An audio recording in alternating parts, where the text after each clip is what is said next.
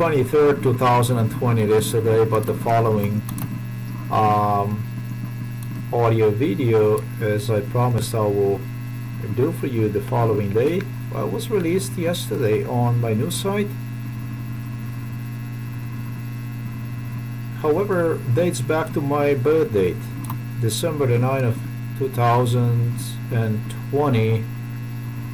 Well, my birthday would be in 71, but this is 2020, but really December the 9th is when this stuff was recorded. This is quite some time back into the past. I do have interesting stuff, never mind. I don't release everything immediately. I release here and there wherever I feel it's would fit the proper timing. Sometimes you have to submit yourself to different political currents, wherever. I had a set of things they wanted me to release during Donald Trump's presidential campaign, but it was not handed to me, so I set that stuff aside. It's gonna come, and I have some really interesting stuff related straight to the issue I'm about to discuss today. And this video, well, this video is related to who exactly from the Novo Mesto city was involved in MK Ultra locally, like people from my town, from my city, in the city of the Novo Mesto. Who are these people? You know, they brought me from United States from 95 all the way to mid 2006, and I'm about to reveal partially only, okay, just a few people you're gonna hear. I did talk to you a lot about, actually I did not, there's a whole lot of stuff I have not spoken about, because it would be more than not. This is very difficult from the beginning when you have a case as big like this. Just to start off, it's probably the hardest thing to go about, because how can you prove all this? I mean, how would you go about to prove all this stuff? And all this, you have to do it somehow from the memory. Well, luckily for me, there are nice people. They came my way to greet me, to give me support, and this just happened to be a group, a local group here from Novo Mesto. So just a beautiful people. I like them. I personally like them.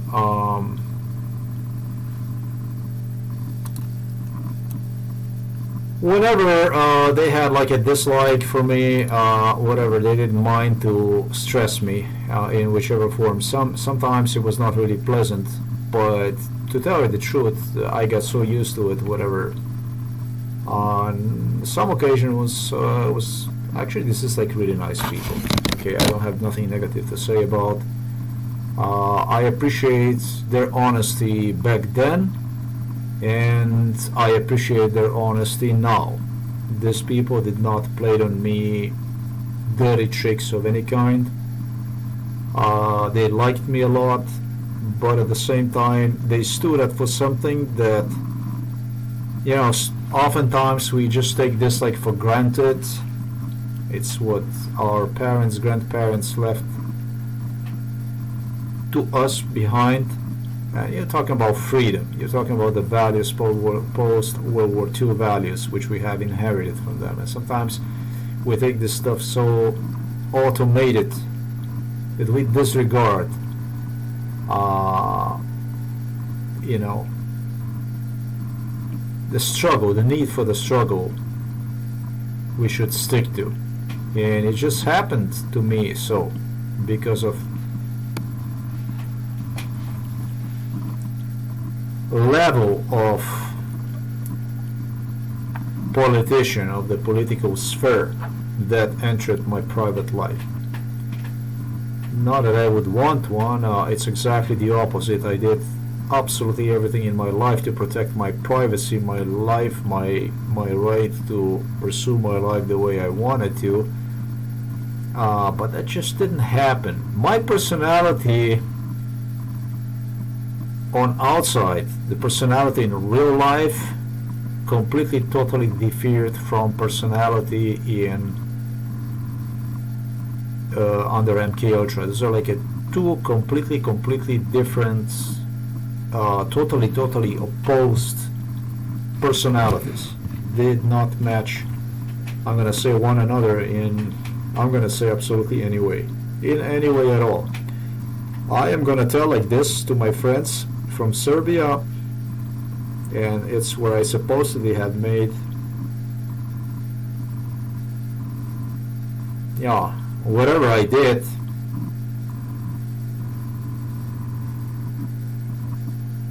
In year 2006, when I returned back from the US, in my real life I have attempted to register a political party, which name was Prenova. In Slovenian, translated from Slovenian language, it would be like a renovation. And it was specifically written statute for this political party that would equal all the members of society as equal, that would not differentiate, give any privileges of any kind to anybody, regardless of the people's race, racial background, religion, and so on. This is just a matter of fact. The statute was actually, I have published one also on Slovenian national broadcasting on a TV, on a forum, publicly created website, and I was moving in that direction. In Belgrade, in the city of Belgrade, capital of Serbia, I did search for, I was hoping is going to become my wife. That was in 2006. When I came back, I would go through the online dating, and I contacted, I have no idea how many females from Serbia. I just happened so that I bumped into some Serbian girl over there in Miami Beach, and she engaged with some Italian guy. And then I came back, and I don't know, I was interested in something like this. Then bad things continue to follow up in me in real life, and I became more and more radicalized. One set of problems after another, and another, till like some 6 years down the road, I just had completely distorted view on this whole thing. Really, in 2011, I could say I was no longer recognizable. I did not match my personality anymore with personality from the past. I was just basically angry that politicians pushed forward something they wanted, I guess, to prove. Their political careers depended on that. But this is just a bunch of facts. This is just a matter of fact. When your personality differs so much from reality, if you are subjected to MK Ultra like mine did, I would just go and just insult people like for the sport, whatever. People would play with your feelings. Nothing is worse than play with your feelings when you have 1,000 women flirting with you, and just so they can go with another guy, sometimes already married, and they flirted and all kinds of stuff like this, just to hurt your feelings and all kinds of stuff. It was like this. Then, and you know, this is like something really not the worst. The methods I'm going to talk about in following videos involved German Shepherds, involved dogs. They would have them jump toward you and you know, display teeth, you know, barking, and people threatening you they're going to torn you apart if you're going to even come close to the house where they live after they threatened you, and with the stuff like that. You know, this kind of stuff. When your life differs so much, under MK Ultra from the one you live in reality. You don't commit any kind of offense, anything, any kind of form of discrimination, anything that anyone could charge you with and stuff. Then it's something not right with that MK Ultra. This is just exactly, it was the case with me. I wanted to pursue the police career, and the politicians wanted me to see myself as a criminal, literally. They wanted to convince me during MK Ultra that I'm just simply no good. It becomes more than a struggle, and I'm just happy. I feel fortunate that I was that strong. Obviously, that when it's so much that differs from the real life, from the person, then it's not the person that's actually doing this kind of stuff. Then it's the politicians that do this kind of stuff through the person to get some other things done, you know. Too bad that people, when you ask them, that I saw many broken hearts, I saw many people hurt, many people got hurt through to me. They would not do that basic thing and involve police in it because of the simple reason which person under MK Ultra does not understand and will never understand, because it was the police alone that ran these things. So the group you're about to hear right now, and I'm going to do the complete translation, are the people who also are acquainted with the police work. They are the people like a civil society extension of the police in Slovenia. It's not just the regular people. They're really, really nice young people, and in my opinion, the way I see it is, this is the stuff I don't mind at all. This is the kind of friendships I'm looking forward to. I'm not running away from anybody or from anything, because I haven't done anything. I have no reason to run from anything. I have no reason to hide anything from anyone. And so, me around people like this, who managed to keep, they really did manage to keep their sanity totally in line with what I earlier mentioned were expectations. Our parents, grandparents left to us as far as the post-World War II legacy is just completely outstanding. It's really, really a nice company to be around, to celebrate life with, to exchange ideas and so on. Nice people, and for that matter, they were used by many, recognized also. They were recognized by Russians, they were recognized by Serbs, they were recognized by Bosnians, they were recognized by all the governments, not only in Eastern Europe but also Western Europe. Ljubljana used them oftentimes also as a means of transport abroad. And in this audio recording, you're going to hear me conversing with this little group. You're going to hear one guy talking about Morocco, you're going to hear one guy talking about Burma, you're going to hear one also him talk about Thailand, in a following audio recording, which I will also release.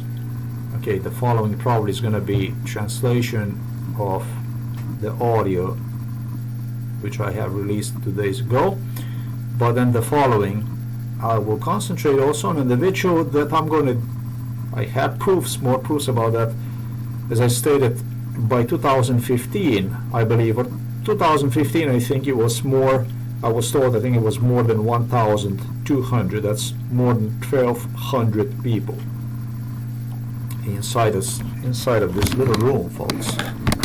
This is just a little room from all over the world. Now, the guy, I'm going to release the audio, I have met him. He is also related to the psychiatric hospital in Ljubljana. Actually, in particular, to the half Serbian psychologist Dr. Zoran Muja. Hello. And was also one of the first people who got involved with it right here in the city of the Novo mesto. And you had this international crew coming. If I look at the map real fast, maybe the girl that he got involved with it, as this is really outstanding stuff, you know. Maybe she was from, she was either from Indonesia or she was from Philippines. But I'm gonna tell you what, I think she was actually Philippines. She was not. She was, I'm sure, from Indonesia, either Indonesia or Malaysia. Malaysia or Indonesia. And what I can tell you is he separated from her because of, I have no idea what I was, according to him, because of what I was talking, all kinds of BS, like a monkey under MK Ultra. The two eventually, the first it was like how proud they are together, then they broke apart.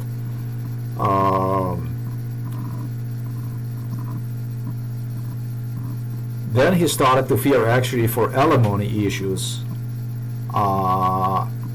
through the British Crown. Because of this case, they opened her instead the door, the entry to Australia, where she ended, if you want to test my memory. So this is actually something he never told me about, and I just happen to have this beautiful audio recording that I will release then in the following video. So what you're talking about, she was like a government-related person. This is what I'm trying to explain. What you're going to hear me, you're going to hear other people talking about you know, all kinds of locations worldwide, but it was also people from all over the world that would come. It was Filipino people, beautiful Filipinos, and all kinds of people that would find their way to this little room. Not only this little city here, but inside of this room. Not that I had anything with them, I wish. But it didn't happen. So I'm just trying to give you an idea of the amplitude of this case. This case is like colossal, the biggest ever high profile case. This is like, you would say, almost the World War III in a single human being. Stuff that I have seen, I don't think anybody ever did. And I did manage to see inside of human souls of some people that you only get to read in the media. You only get to see them on a TV and so on. And I had this opportunity to actually see inside of them. Not that I would want this to happen, but it just did turn out so awkward. So I'm gonna release that video right after I do the translation for the other video. That's an interesting one, so you're gonna see that. Since this is about local crew here from Novo mesto that would provide me, let's say, with an escort. When I was drugged up, they would escort me around. Definitely they would guide me oftentimes here, because under MK Ultra they have you walk to the drugs they use. They always make sure that you do your walk, that you exercise. It didn't happen that I would be just unless they left me in some place like Trump did in Poland when they left me at one hospital over there for just drugged up for like 4 days. I don't know what they brought me from the US for, is what I was told by people inside of the hospital alone. They were angry with Donald Trump when stuff like this happened, and it did happen, stuff like that too. And sometimes they would provide me also with trips abroad. They would provide an escort. They were trusted people and very, very pleasant people. No, that's basically what I can tell you. One of the individuals, let's just go along this audio recording, and I'm gonna do the complete translation. So I do so. I'm doing this kind of stuff in hope that I assemble this group together before the New Year's date, because I don't want them to. I did not disclose the location, anything like this. I don't want to become a reason for these people to to be indefinitely locked and unsocial now because of me or something like that. This is exactly the opposite. I have no intentions of that kind, of any kind like that. So I'm gonna hurry up now a little bit with this video and push forward. Let's go with audio recording then, in that case. I walk in an unspecified location in the city of the Novo mesto in Slovenia. Just as you see on the map, Slovenia is right here, and then you have these little countries around. And let's go.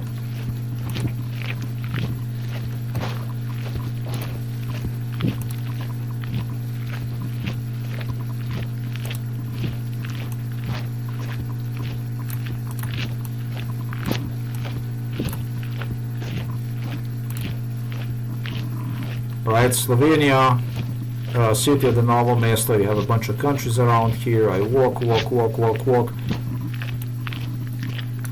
and I meet my friends, and we go about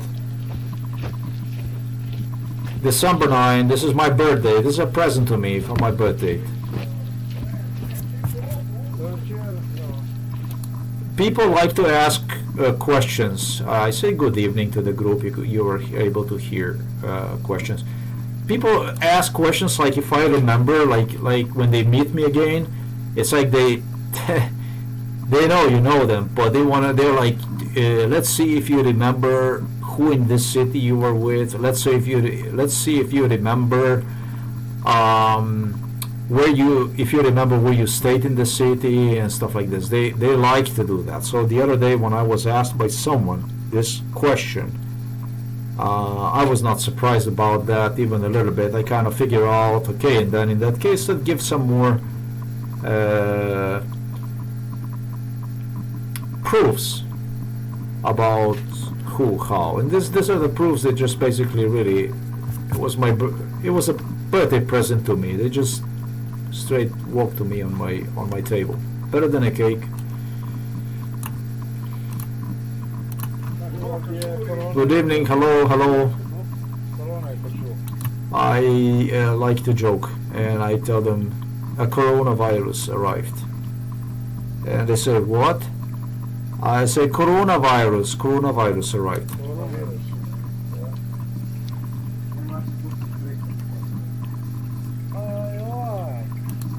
The dog comes to me. It's a beautiful dog, and I just happen to love dogs unconditionally, and she came to me and brought me something to play with.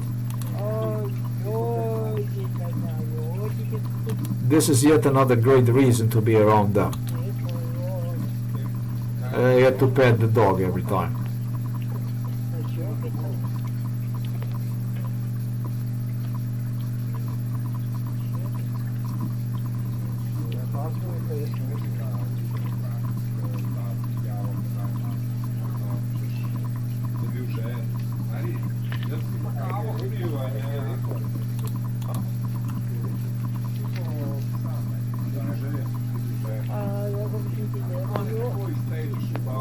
Not a big deal. They're talking about somebody was thirsty, and the one guy says he have like a request for the coffee. He would like to have a coffee, please.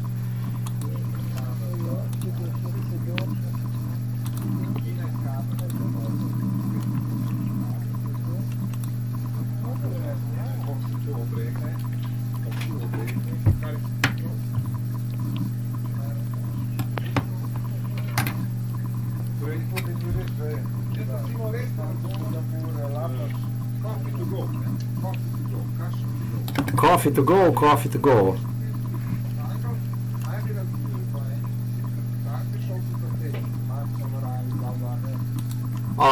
It's really holidays now in December month. You can imagine nobody's really happy to be locked at home. people are social in Slovenia. This is a very social group, friends. And nobody, this is the horrific punishment, actually, really. Everybody wants to go out and have a good time. You're talking about the young people here. Young at heart. These people are always gonna stay kids, I think. And that's a good thing. Like myself, we don't want to grow up, probably. It's the best the best is to stay young, I think, too. I agree with them. The girl, she says, oh, you're also not allowed to smoke. Yeah, it's all forbidden now. Everywhere in the nature, no. In the nature, probably not. But in the city and... I take the masks, and many of them don't carry masks.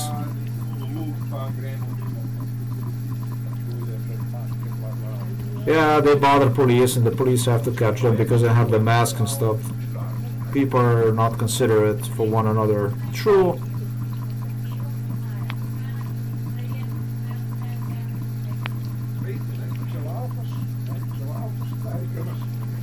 If you're running and you have a much greater, exhaust, whatever, you should definitely have a mask so that you don't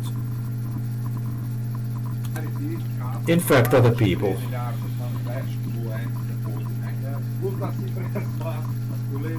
And people do that, and they are with bicycles, and they don't respect rules and so on. Everybody up or everybody down is what he's saying, which is completely true. This is nice. I tell them, I tell them, you know, this is just a big business. You know, what they're doing is actually a business without a precedence. You know, and I remind them because it's wow. We have stores here in Novo mesto that are. They would not allow you to purchase from them electronic equipment. They are open, make no mistake about that, but they will not allow you to purchase either electronic equipment or whatever kind of equipment. They only would sell you across the counter. They would also at the counter they would also only sell you like consumption. Actually now we did bought 2 toys at the local store, so they did release that finally. It's a good thing. I was really worried about people that depend on these electronic gadgets, people who are without the heaters, teapots, and you know, then you have nowhere you can purchase other than through the internet. You know, everybody say go to the internet. So I try to make a point. Yeah, really, everybody is just making money out of this, and especially the one that's making more money than others are these big corporations, big companies we always buy from, like eBay, Amazon, and so on. So it's a business, in my opinion. It's a business.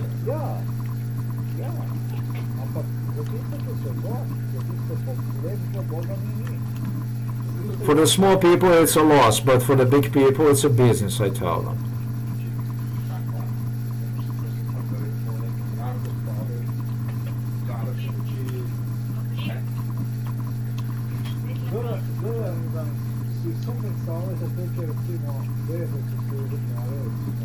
Yeah, I mentioned Amazon profits skyrocketed with the coronavirus issues.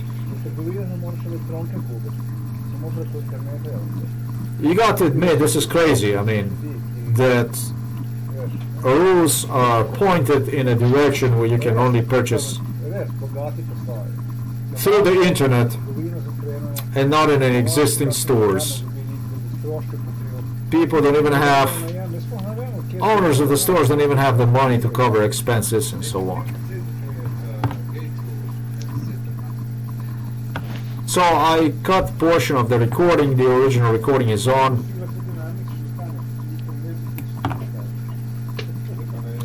I just try to concentrate on important issues and explain as much as whatever is relevant in this video.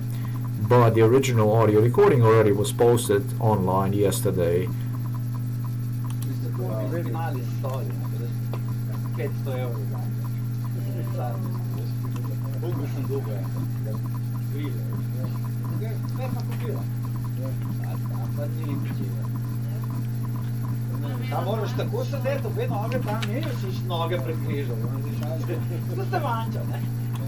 Okay, the guy does something on a chair.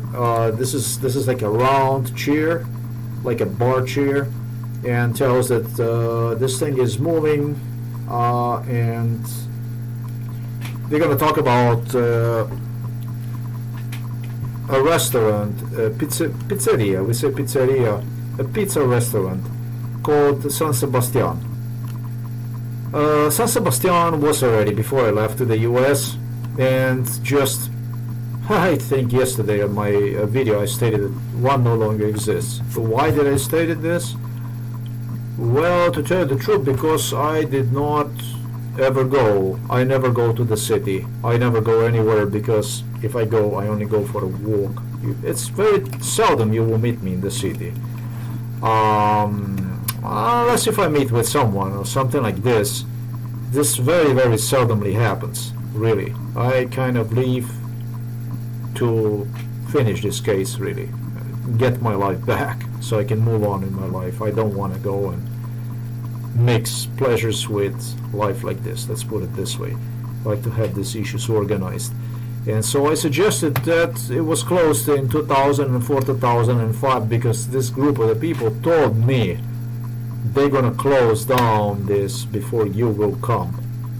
Well, I'm gonna demonstrate the restaurant. What I will demonstrate to you, it's gonna be eventually the restaurant.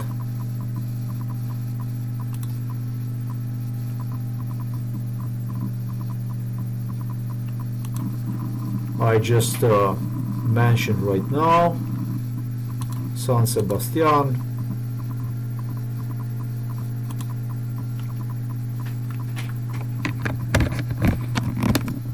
At which location, however, there was like electric horse. That's like a horse. Now, they don't mention any of this, but they would bring me time and again to this place, and they would ride this horse, and this horse moved like really, really, really quickly. You know, the idea is like a rodeo horse. You sit on it and just move. This chair moves back and forth, does movement, but in a certain location, right? That's where these moves are produced. Yeah, of course, it's still, it doesn't move anywhere. It's just moving this sit back and forth. Now, they told me when you're gonna, if you would try something like this, you wouldn't last few seconds on it because you're gonna have a broken spine. I shouldn't even say that now, because this takes to another issues for which I also have many proofs.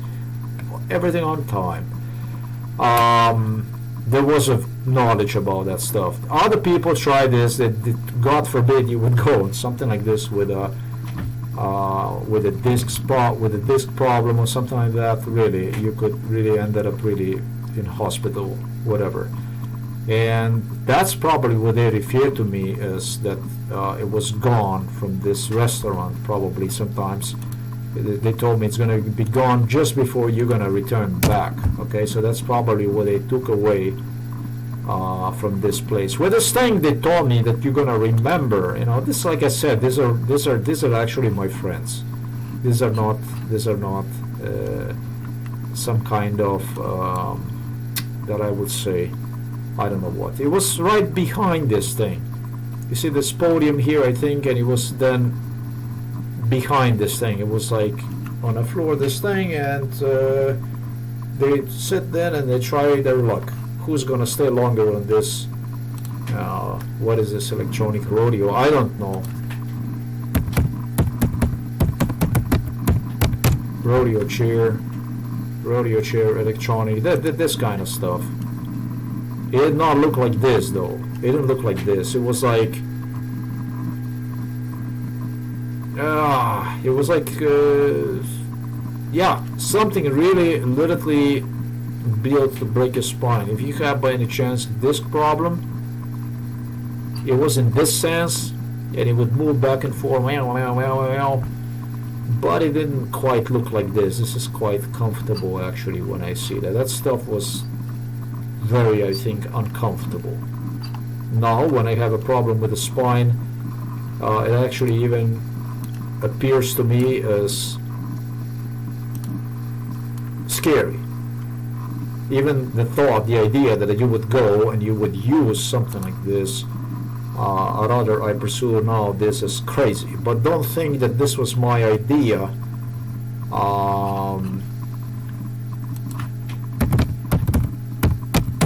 Under MK Ultra. Under MK Ultra I was always the invincible, and it never took much to insult somebody, and it didn't matter what kind of degree, what kind of threats then I was faced with. It probably would really was just a matter of time before I would be back with my personality in the picture and somebody else would get whipped. This is just my personality under MK Ultra. I would just go and just pick the fights with whatever. In a real life, this is not what I was ever. I was, I think, the most polite person you possibly could come across. You know, if I possibly could if I could help you out, I definitely would help you out. It didn't match. That one personality was like this, another personality was completely different, and nobody could understand what is going on. Eventually, psychiatrists alone started to apologize to me. They said that this is not, we did not know that this is going to turn like this, but it did, and it turned into such a bad thing that their apologies didn't do any good, and they had no authority, anything whatsoever that could help, nor to me, not to them. It was all controlled by the politicians, and what was a game grew into something completely different, left more and more hurt people behind. Now, whether you want it or not, you had to take their side, or you would become, I don't know, enemy of the people or something like that. This is basically just the way it is. So.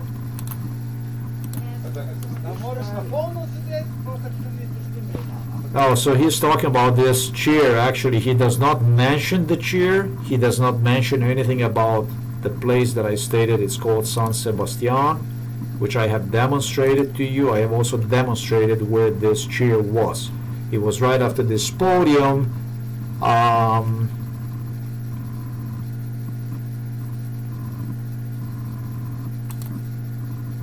We're gonna do this real fast. I'm just gonna do it like this.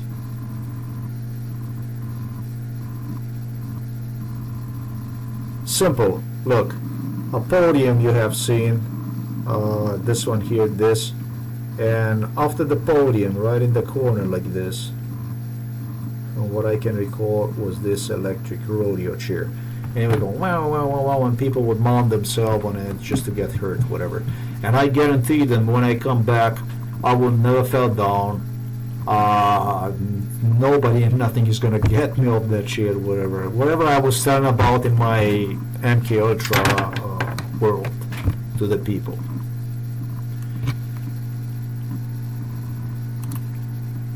So what he's doing, he's using like a bar chair, and he is making a twist like that.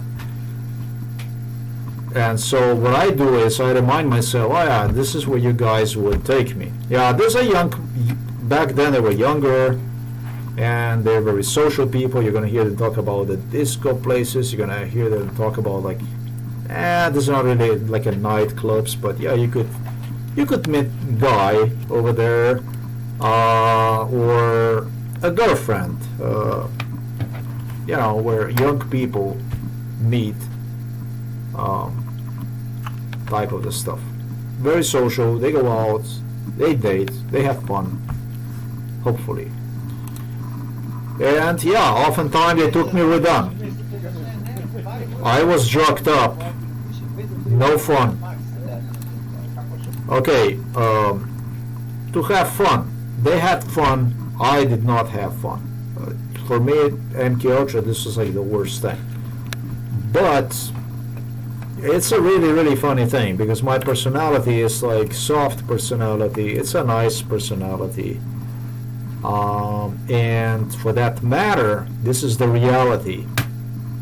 People always exploited this. They always exploited this, and they took advantage. They wanted to play with you like unlimited because you always somehow climbed nice back into your scheme, and you continue to be nice until somebody else drop you some kind of bomb again, and so on and so forth. So this is the stuff that basically repeated for no less than 23 years, folks.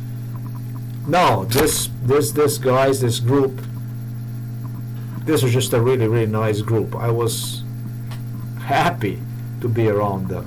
If I would not be around them, it would be some other asshole that would get me. And you have no idea what kind of assholes I came across. This MK Ultra, this is a procedure that it's not only the person that is tortured that suffers. All through the world, like thousands of people involved in this stuff, thousands of people had opportunity to interact with me during MK Ultra. This is no interacting with the soul of anyone. This is just MK Ultra, that's all there is. And I had no way to properly respond to those altercations. They alone oftentimes became affected with this. Whether they were concerned for me, they decided unconditionally to pledge their support for me, which most of the people did because they realized this was no laughing matter. But in some cases you had a completely crazy people taken over with hatred, resentment, lost control completely, and became psychotic.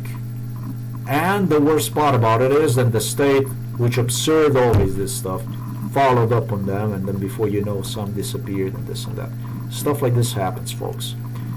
Some others just got, let's say, affected mentally about having the right to handle somebody like a dog, basically, a human being.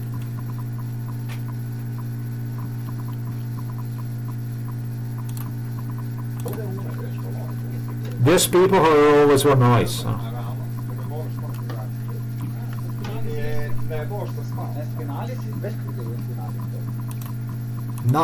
Now, if I did made a problem, like the case was the guy's going to talk about the Sarajevo. Shit, I liked Sarajevo. I always wanted to go to Sarajevo. Wanted to see the Sarajevo. Want to go there. Want to have fun and this and that. The thing about it is that this MK Ultra, this is so upside down that you have no idea. Again, there was a conflict over there, not in the Sarajevo city only, but outside of the Sarajevo. He's gonna say, like, when we were talking about if I created a problem, then they also made sure that I got my share of shit I created. And so yes, there was a group of guys over there too that they did all kinds of stuff, to prove their point, their tough point against me under MK Ultra. It was stuff like that. I really didn't take that to the heart. I don't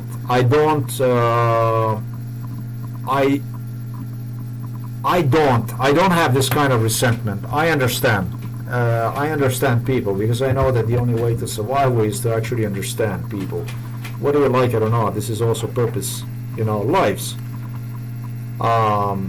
Unless it was some really, really, really abusive stuff that would go on, like stuff that they would do some really, really bad stuff to you, and then they would use, let's say, dogs and stuff like this. They would have them and have them launching you, holding them, threaten you that if you're gonna come close, that they're just gonna rip you apart and stuff like this. Don't actually, when you walk the street, don't even look at this home and stuff like this, and then they follow up with the stuff like this in post MK Ultra. Always, however, those kind of people, it was like a high-tech provocations, I would say, were related to the politicians. They were never like a single act, like loner cases or something like this, that somebody would be so evil that would go and would want to do something like this. Never was like this. There always was a group of people like organized by the certain politicians who would demand certain things from certain people at a certain dots, whether that be a Czech Republic. You were able to hear one time about the dog how was launching a huge shepherd. It was another dog in another part of the Czech Republic that would literally go with his tongue's teeth and break off pieces of fence, literally. I'm not going to say that he chewed them, but he would grab into the fence and tear apart, literally, huge dog. I would go daily next to that dog, and you could see the pieces of that fence basically would just be ripped away from the fence and stuff like this. But the owner, I did not forget what he did to me when I was drugged up, when I could not defend myself, and he was threatening me like half an hour with his dog and stuff like this. Now, there were other locations in Lodz, in Poland, and so on and so forth. Did not even have to happen in Slovenia. It was enough that people in Slovenia knew about what went on in Poland or Czech Republic and have used that kind of knowledge to give you, I don't know, what kind of threats and and play just a little bit with the dogs in front of you, threaten you and stuff like this, that you would remember the person, and maybe support that kind of stuff with some other tensions, like the case was lately, and so on and so forth, to trigger in you, because they do this in post-MK Ultra, a curiosity, just exactly what did the person meant when you were drugged up with his actions toward me, toward society. Look, I think I was a #1 advocate of people's rights for the last 4 years. I think that I do deserve that #1 spot, because nobody was as direct with the politicians. Nobody did what I did. And so the question here is, because you were confronted with this kind of issues during MK Ultra, which they claim was related to something completely different, actually the opposite, opposing to my present views, what kind of meaning does this have now then repeating this kind of stuff in a post-MK Ultra period? Obviously that's none other than creating a tension, creating a conflict so that they could push forward some other issues and so on. Present this to the politicians as job done, as they were required to do, you know, that kind of stuff. So that's all I'm saying. Let's continue with recording.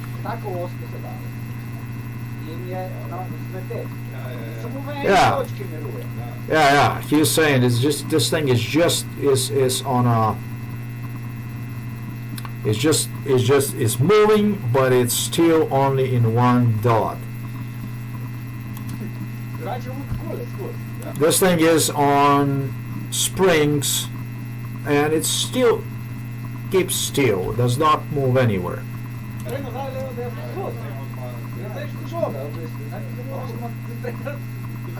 It's like a ball, basically, right? It's a seat, and that thing is just moves back and forth, still in one place, and with the springs moving this seat, so the people fell off. But he does not say that, but I know what he is saying, so I want to say to my friends right now, I want to say thank you very much for reminding me of San Sebastian. Apparently that thing no longer really exists since maybe, I don't know, 2004. This is what I was told.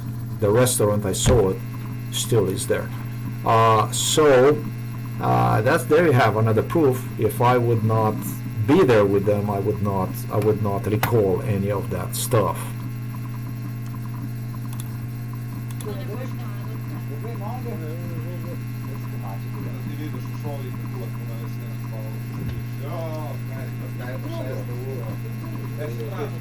You can already in the school also is painful. They have a bad cheers, 6 hours, and you have a pain.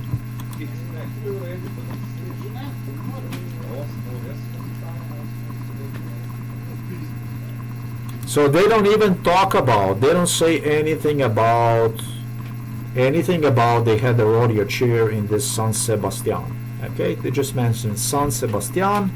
And the guy does in this bar cheer, he moves like this, holds himself into that. He just reminds me of that. These guys wanted to help. They were in it to help me out, and so that's basically their rescue mission of me.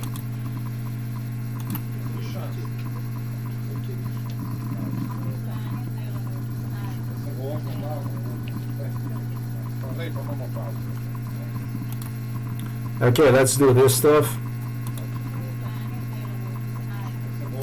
Okay, the girl says she used to work in a bakery in Ljubljana. Oh, this is a really interesting girl, by the way. Really interesting. This is a interesting young group. Let's continue with this. With a bus, she talk about bus.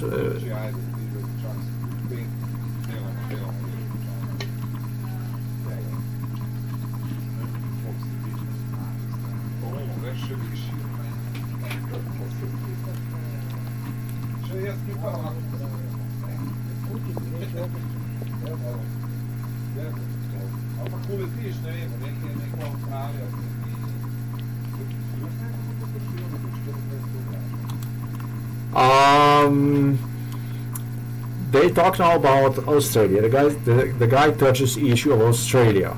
Now we're gonna get to Burma. Now we're gonna get to Myanmar and so on.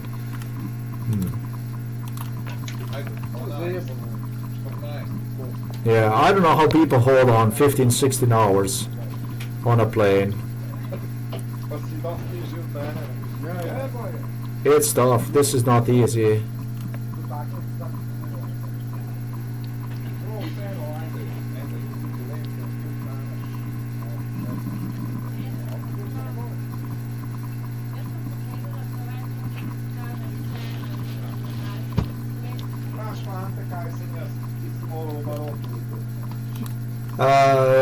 She says, to me it's not hard, the girl says, and the guy says to her, ask boys what I have gone through when I had to fly to Morocco. Yeah, just I don't know, maybe 3 weeks ago or something like this, I have written about a couple, the Morocco German and Slovenian girl, how they met. Oh, I was oftentimes in Morocco through Italian government, and then there you have, the guy is also talking about Morocco now.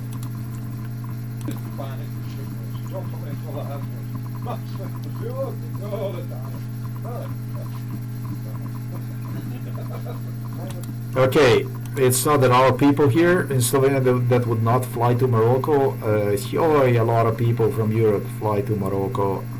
They fly to Northern Africa. They fly the stuff that you're gonna hear, Burma and stuff like that. Now that does not happen so often because you need a lot of cash, because it's not so. You have to know what you're doing really. But you have this Australia, Morocco. Let's go on.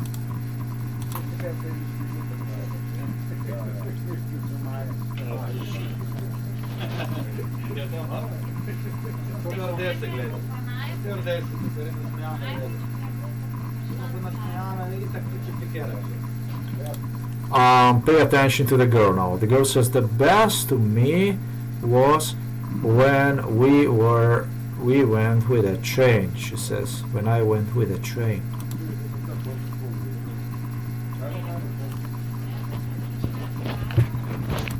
Okay.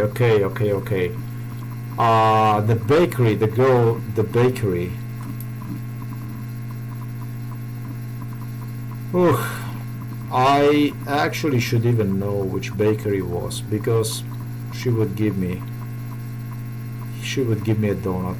I think that bakery was actually located in Ljubljana, in my opinion that was located on next to the bus station, in a bus station. I did not even ask her about any of that stuff. Hopefully that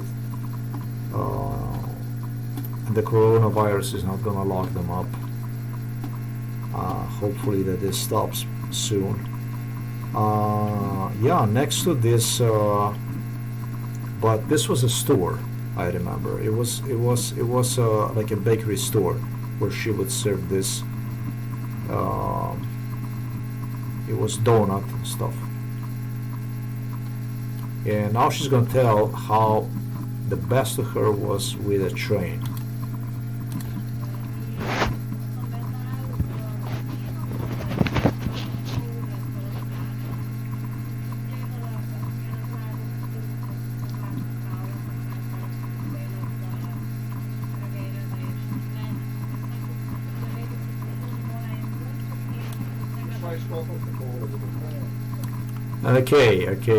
Okay.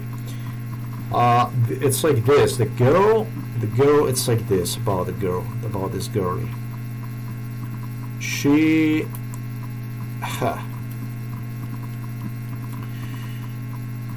Either she finished her high school and she had to do the stuff like this, and the possibility even exists that she went and started to do the sales of this bakery products in Ljubljana. I don't know why, but in my head is that she was like really young. She was like completely freshman heading to Ljubljana to sell the bakery. It was like very unusual to me. Now she's talking about the train, how she went to Ljubljana. Okay, and on that train she was with there's no co-pilot, but it's in a cabin where this train, not attendant but driver, is located in a up front in this train, and she got to stay with him. Well, unfortunately I was on that train too. This happened in 2012, and I say unfortunately because I was on my way to mental hospital in 2012. She was on her way, I don't know where. So if I take this, because the guy's gonna say later on that she's like really young and this and that, and then in that case I suppose that that if I would calculate her age based on this information,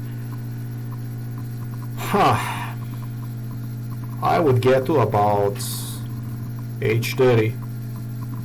It's where I would estimate. She's not that young. She looks like very young, but she's not quite that young. She's like about 28, 30, maybe even older. Take that for a note.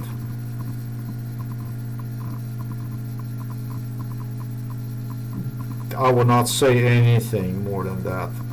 First job that she had in Ljubljana. The first job that she had in Ljubljana was actually literally on a bus station. It was one of those cheap-looking kiosks. Then she moved a little further from there, and that was actually a real bakery shop. That was like on like a classy bakery shop. So the first shop was on Ljubljana, on a bus station, train station also. Bus station.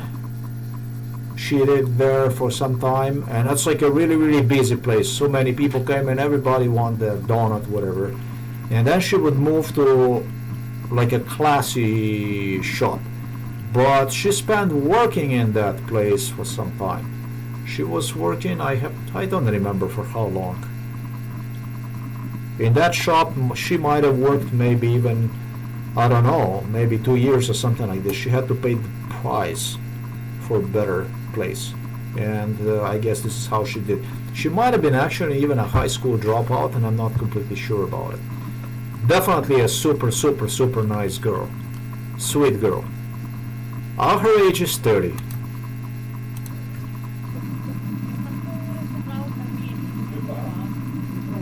And she is, she's talking about how she was with this guy over there inside of this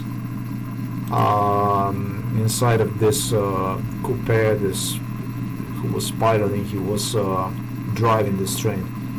And she was naughty on that MK Ultra, and I became also, she played with me a little bit, yeah, that kind of stuff, like a girly stuff. Girls like to do that kind of stuff.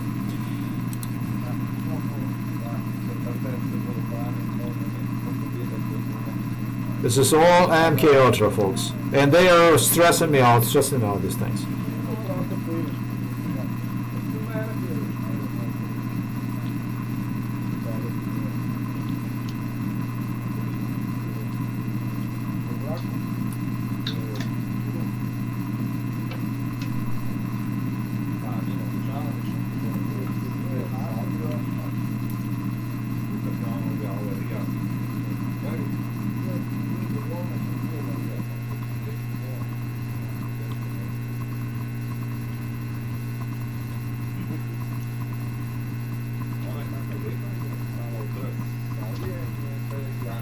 Oh yeah, this is about a girl.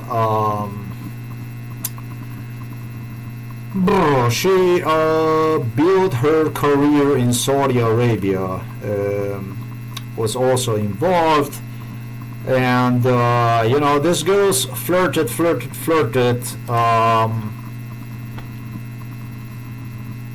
It's pretty much what I explained. All right, she proceeded a great career. All right, then in modeling and became wealthy, and me, poor bastard, I stayed by myself until the age 50, and boy, I deserve it.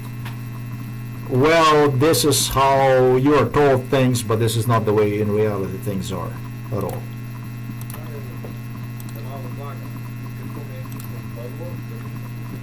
This is what he's talking about. I don't even know what if he said this or not. This is actually a Slovenian girl from, she must be then from Novo Mesto. Let me see if he says this.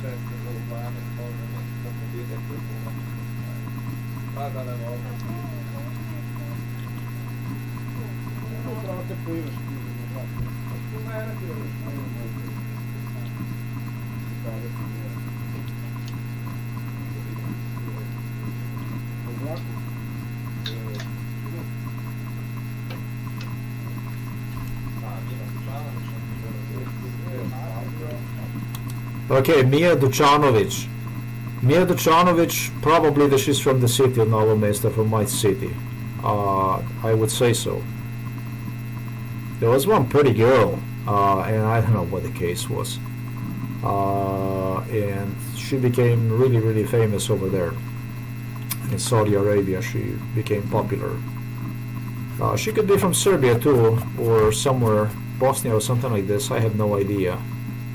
But I think she was really here from Novo Mesto, literally. She was from Novo Mesto.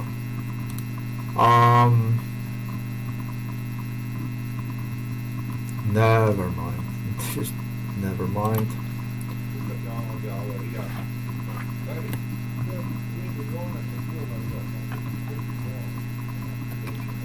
Talk about the Saudi Arabia. Yeah, we were in Saudi Arabia. We were in Arab Emirates. I was all over Mideast. These people got to see the world with me. Don't worry about that stuff. These guys traveled the world. They saw the world that otherwise they would not see one.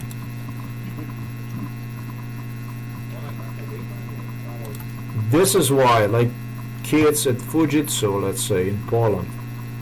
I was like a magnet. It was like, to be around me, it meant that you get to travel, you get to meet interesting people, you get to build your job, career, maybe even buy discounted property, get special financing approved through the local bank, whatever, international bank, stuff like this, folks.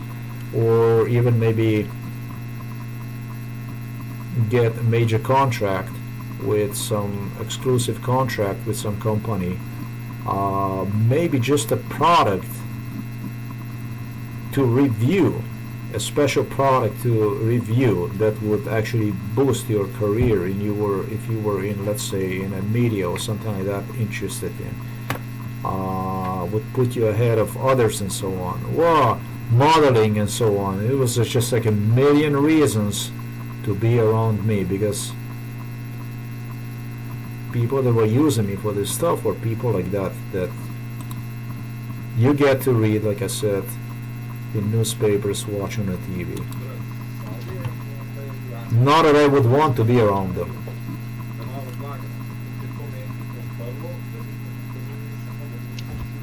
So this talking about the Saudi Arabia, about the city, how big it is, and a lot of things change. It's huge. It's 3.5 million people. Okay, Ljubljana knew, in this case specifically Lord Pavel, he knew exactly how to diversify the group properly. It all depended where the trips took. The gentleman I'm talking to, right, he's talking right now, this gentleman is actually, his parents would trace to Bosnia. In Bosnia, you have a very multicultural environment. You have Muslims, and then you have Serbs, Bosnian Serbs, and then you have Bosnian Croats, and you have also other cultures too. This is a really colored place, and so he had like a special way to ability and talent, because I think he had some Muslim background in the family, to relate to the people from Muslim countries. So if it would be something that would be like from a Muslim country, then he would get like assignment like that, and then he would fly with me to those countries. I was subject to MK Ultra, and he was just like, I'm gonna say, like a staff member, escort, that would have me meet with people, sometimes you know, majesties, king of Thailand, let's say, and so on.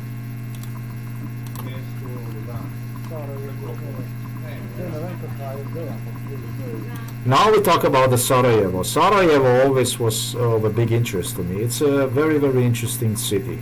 How much I hate it. I was dropped up to the city where I wanted to see with my own eyes and stuff like this.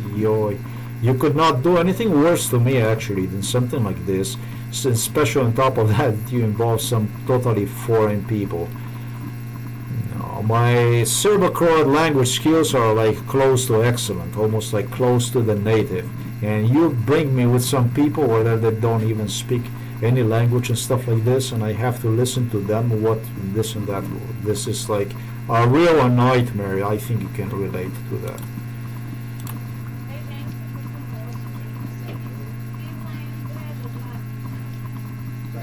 Now Sarajevo, I want to hear this from his perspective. And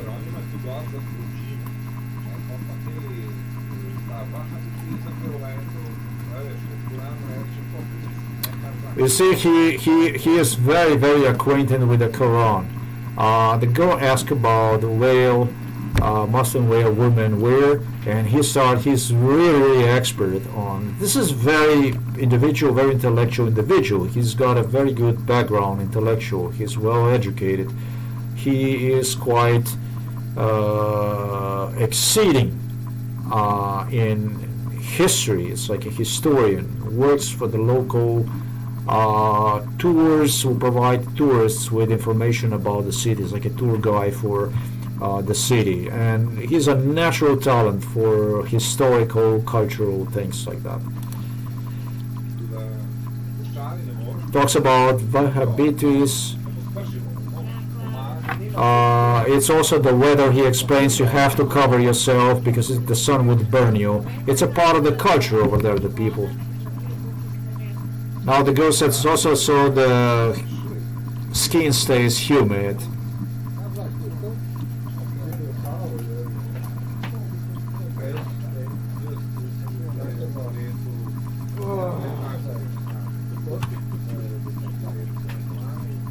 I think he said that he was like a year ago over there or something like that. Oh, this is really interesting. I'm talking about the Sarajevo, about capital Bosnia and Herzegovina.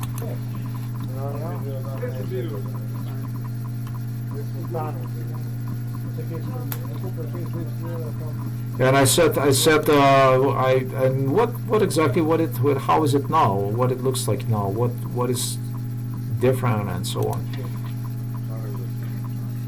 He says, oh, Sarajevo is phenomenal. I said, always was a phenomenal, but I want to say, there was a war. There was a very bad war. It was bombardment of the city. A lot of people dead. Tensions, bad tensions. So I said, but how it's now? It always was a phenomenal, but how is it now? I said it's still the same as it was, and what I mean by this when I ask this question is like people are like accepting. Are they still so cool they were? Like Sarajevo, Bosnian capital. This is like, how can I possibly explain? This is nothing you see on a TV when you hear a Muslim and they show these people. I don't even condemn them fighting for the freedom. In Iraq, in Iran, they are radicalized because of what happened. Who the hell wouldn't be? You lose your home, gets bombarded, your country you had. Libya was destroyed just before the country was about to take off. Even more so, they bombarded when they took away everything. People get radicalized, jobless, without the families, burned homes. Sarajevo, this was like a place where, best description, where Christians were welcome. This is like a Muslim city where the Christians were welcome. Jews, they had a Jewish community in Sarajevo, so you would have a diversity of people. And since Yugoslavia was a multi-ethnic country, not multi-racial but multi-ethnic, South Slavic origins, Slovenians, Serbs, Croats, and then Montenegrins and Macedonians, of course, and Albanians too from Kosovo. This was probably the place that you would be probably accepted better, in my opinion, than anywhere else. Everybody liked Sarajevo. Sarajevo was like, whether you were Slovenian or whatever you were, that means that you were, at home, almost, you could say.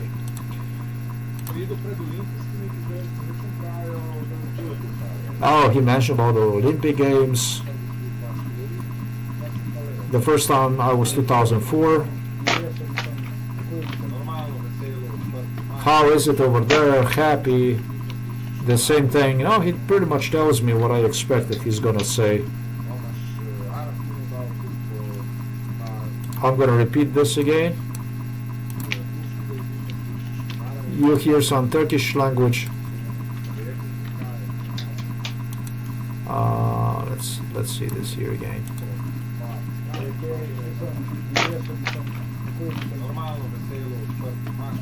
Happy, open. More Turkish language. Religious people coming more.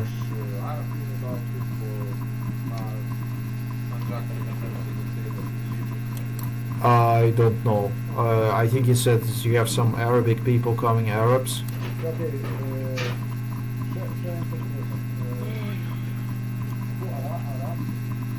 Now, I want to clarify, this is very important for me. He mentioned Arabs. Yes. I was in Bosnia and Herzegovina, also with the Arabs, with the Arab investors too. It was stuff like that too. Now there's more to this stuff. I have written about on my news site. It's a very, very important stuff. more important than, I'm not going to even go into why, but I felt this is the question that was of my interest. They did invest it in Bosnia, so to help economically, basically.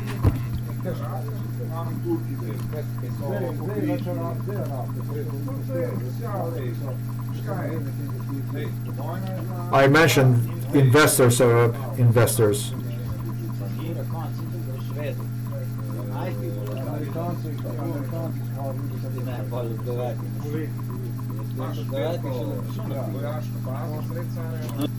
He tells that there is some kind of a military base in Sarajevo, which I did forgot. I have to say, I was there also with Americans. This is the stuff at the time as we speak I have forgotten about. But he tells me this, and I'm shocked, and I remember now. Oh, this is for me a very, very unpleasant thing. This is, what is it? I mean, how can I possibly explain? I was inside of that military base with a government official, with a U.S. government official. The thing about this stuff is like extremely unpleasant to me.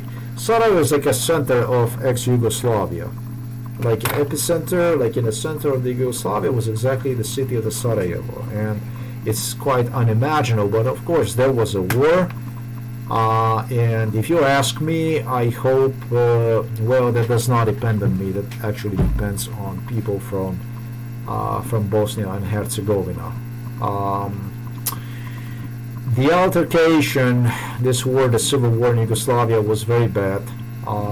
American presence, however, I'm going to put it this way, did contribute something positive to all this, because it did stop the bloodshed. I actually even salute that right now when I think over. From my perspective, I'm really, really angry about what happened to me in the U.S. I'm not going to be hiding the disappointment about the country where I immigrated to, just to be for the U.S. Constitution to be basically ripped apart, international treaties along with it.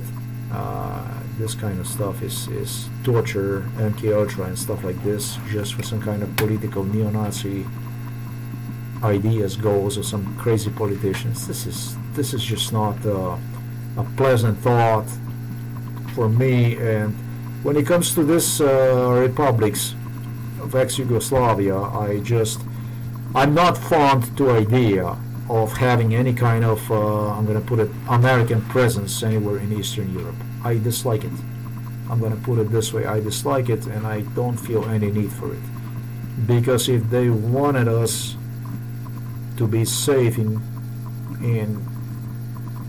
certain situations which did require help, assistance, military assistance, and first of all, it's a simple thing, they would supply, let's say, Ukraine with a proper weaponry, so the country could defend its territorial interests. But that was just not the case. Their priority is a German politic on behalf of whom they set a military boot to the ground. The priority is to push a NATO border, actually not even a NATO border, but tanks, ships, closer and closer and closer to Moscow, not even to the Russian border. And this is what, from my perspective, based on experience, the way I was treated in the US, makes me extremely uncomfortable. When you come back from the US and you find yourself as a foreigner, literally, in your own home environment, in a country where you were actually told to get the fuck out, we don't want you here anymore, and stuff like this, where you were blacklisted in an employment market, where you were treated like a hostage, literally like with a knife under your throat, abducted, gaze over the mouth from your bed, taken for a ride with a plane on another continent and stuff like this. I prefer not that kind of, I'm going to say, presence of military of any kind, because it reminds me too much on neo-Nazi Germany, excuse me, with which we already had an altercation just 75 years ago. So let's continue with this.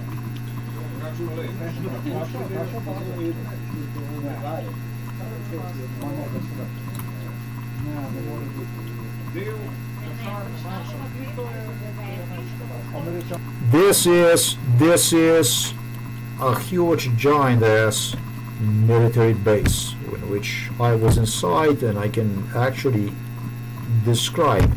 I don't know if there are any photos on the internet. I can tell you, when they started to build this base, because it grew up more and more and more. This is like we were standing, and it was this huge area that actually was the real American military base. And it made me extremely uncomfortable about it and angry when I relate myself to the memories. But this is just, you know, I'm going to put it this way. In Bosnia, as far as the Bosnia and Herzegovina, we, the people here in the Balkans, are going to have to find a common language. And the most common language is a mutual understanding for one another, concern for one another. We're all going to speak that kind of language. There'll be no need for any of this military bases. This is the most universal language that we have to learn to speak with one another. This was also the reason why this war exploded after the deceased Marshal Tito. I'm going to put it this way. So this base did some good. This base, while this base did some good, we have to do better so that we can move on with this human relations, and no longer this thing will be required. There's a lot of work to be done in Bosnia, especially, you know.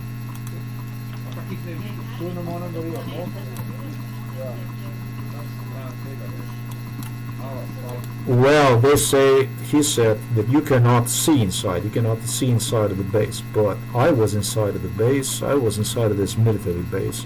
I saw it. I was at least 4 times with the different American government officials inside of this military base. We would go inside with the top government officials, and we would walk this base. And I saw this base very, very, very good from inside. What exactly from when it all started, when they started to build this base, actually I was inside in there. I saw this. I remember when it all started, what it was, and then the upgrades and so on. So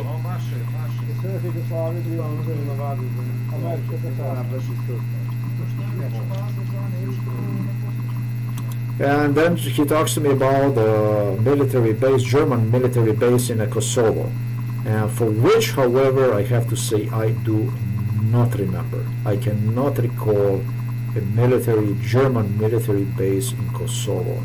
That one I have a difficulty with. I might have been there. I might have been. Honestly, however, I do not recall any memories about that.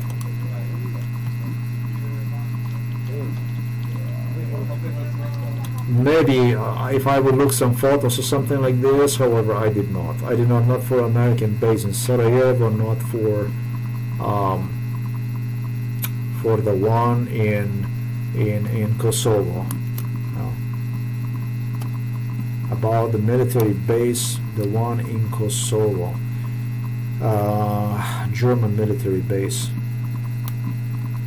I cannot recall. The possibility is, however, that this guy was there. Maybe he had me with me. Maybe something like this was, but maybe it's more that I don't even dare to think about something like this. Let's put it this way. Or maybe don't want to think about something like that. Don't want to know maybe about something like this.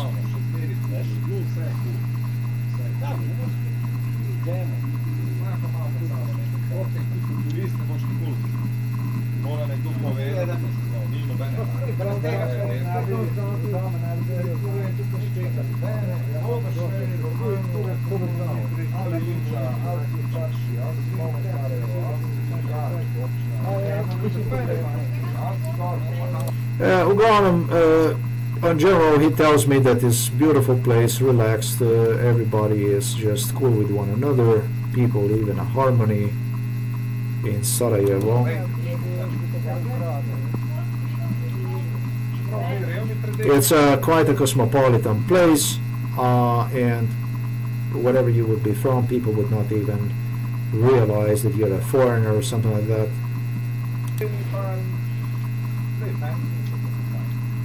And then he says that outside of the city, it was not so cool to him when he was outside of the city. Yeah, we were on the outskirts of the Sarajevo, and they did something very uncool to me, but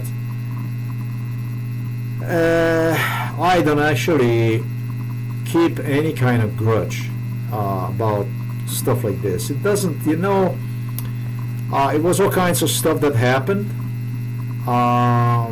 When I recall the stuff like this, that was like, he's gonna say 15 kilometers away from Sarajevo, something outskirts of Sarajevo.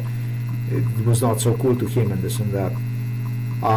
He probably just did not have any control over whatever it was. Maybe some local politician said, no, it's like this and that, whatever. And the guy is just there and that's about it and this and that. But that really doesn't matter. This kind of stuff under MK Ultra, when you threaten somebody and this and that, this kind of stuff does not do anything to a person. Maybe there are some people that eventually do react to that they become intimidated or something like that. With me, it's exactly the opposite reaction. With me, if you were to accomplish anything, you would have me basically, if I would be upset, I would be looking for a justice. That means that I would be hunting you with the police, the least. Now, I don't go about that because it's too many people that step out of the shells, step out of the shadow and reach out toward me to help me out.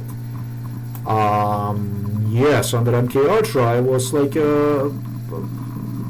a lion, like a wounded lion. I was so unhappy about it. Completely different reality when not under MK Ultra. If somebody dared to follow up with some stuff, like they dig into me during MK Ultra with some torture methods or something like this, and then they will try to bring this kind of unpleasantness, let's say, that's how I call it, a nuisance, in a post-MK Ultra period, like that he would try to trigger in me some kind of you know, resentment feelings and stuff like this, then I would go ahead and I would orient myself. Basically, that means that I would try to find out what exactly a person, let's say, meant with his gestures or something like that. Just out of curiosity, maybe, to learn, and foremost to let people know that it's not okay, the stuff that if it was something like this that was done, because geez, it did not contribute to anything. This is the kind of stuff that politicians have used, as I learned, to frustrate person. Let's say you have a community of people and you get somebody do something like really bad within this community. They sworn themselves to help you out. Okay, they sworn themselves to help you out, and now the politicians know that these people are going to be coming your way, they're going to try to help you out, and the best thing would be to get somebody that you're going to have a conflict with in real time, and that will actually help the politician to disband, basically disperse these crowds of people that are otherwise reaching out to you. And if you would just go and pick up on those kind of negative signals, you could actually destroy the whole MK Ultra case. That's why it's really, really important, regardless of it, to keep cool, present issue as something that does not really have had any kind of impact. This is how I do it on me, on my thinking process. But if somebody had some other issues that we want to stress about, whether those issues concerned the period, MK Ultra period, or is it something that he thinks he has an impact on me, let's say in at present, with some kind of aggressive behavior that I would like to know about. There's nothing wrong with that stuff. There's nothing wrong with that stuff.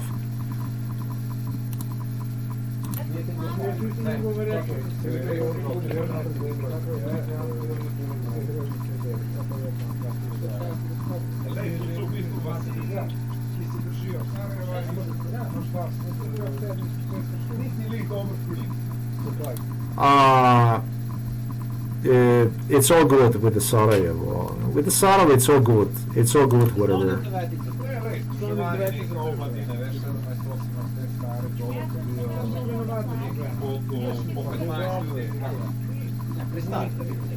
I don't have any kind of problems of any kind. It was the stuff also that went on in Croatia, and in Serbia, and this, and in Slovenia, and all over the place. This is the stuff that does not touch me in any way. I'm completely immune to this. I don't care.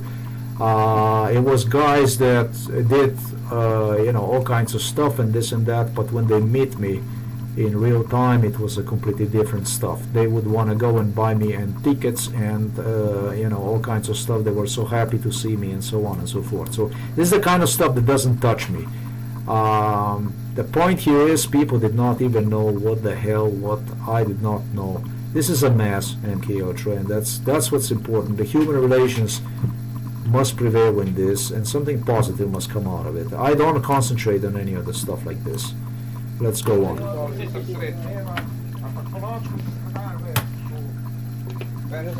It was in the evening. It was some kind of, I remember, almost like a barricade. I remember like outskirt, like outside of the Sarajevo or whatever, and it was a blah blah blah blah blah. A group of kids. What was it? I'm not gonna say teenagers, but yeah, kids like 17, 18, 20. Who the hell is smarter than they are, right?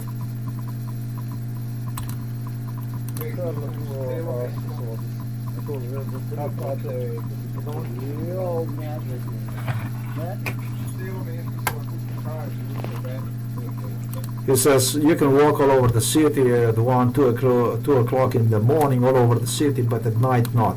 On the outskirts not. Yeah, you can walk on the outskirts too. There are good people there too. The thing about it is that he wanted to remind me of this incident. This was at night, whatever.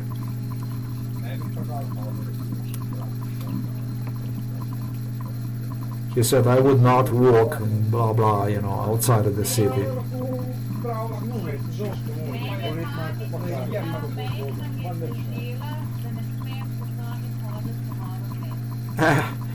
The girl says, my mom told me that when it's dark, I'm not supposed to walk by myself, across the city of the Novo mesto. My mom told me.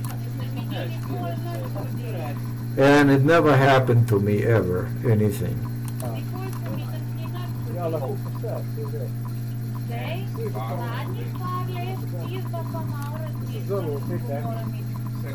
She says, but now within the last few years, I am actually really thinking about if it's good for me to walk at night. Alone.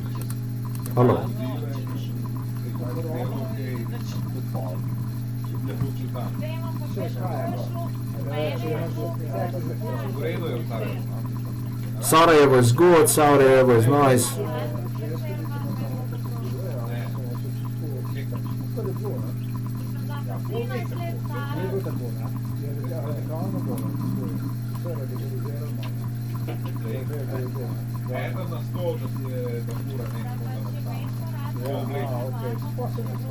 Sarajevo did not change. Sarajevo never radicalized. Still is with the same soul city as it was before, and that's the main thing.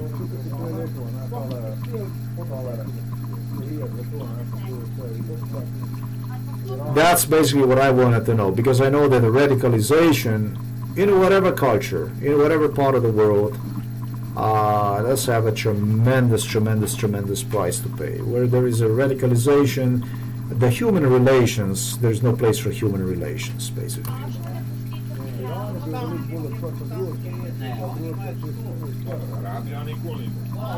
No place for human relations mean death of the society. He says, but in Saudi Arabia it's not so open. Of course it's not so open. Sarajevo is a very special place.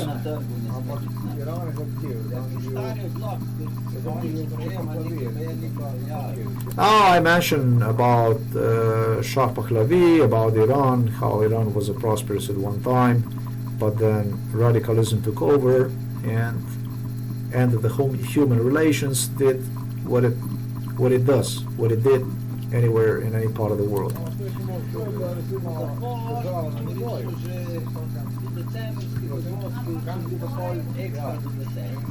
So these guys, these are not just the ordinary guys. These are quite a little diplomats. They know what they're talking about, these guys. They are they were used for these missions because they're really good at.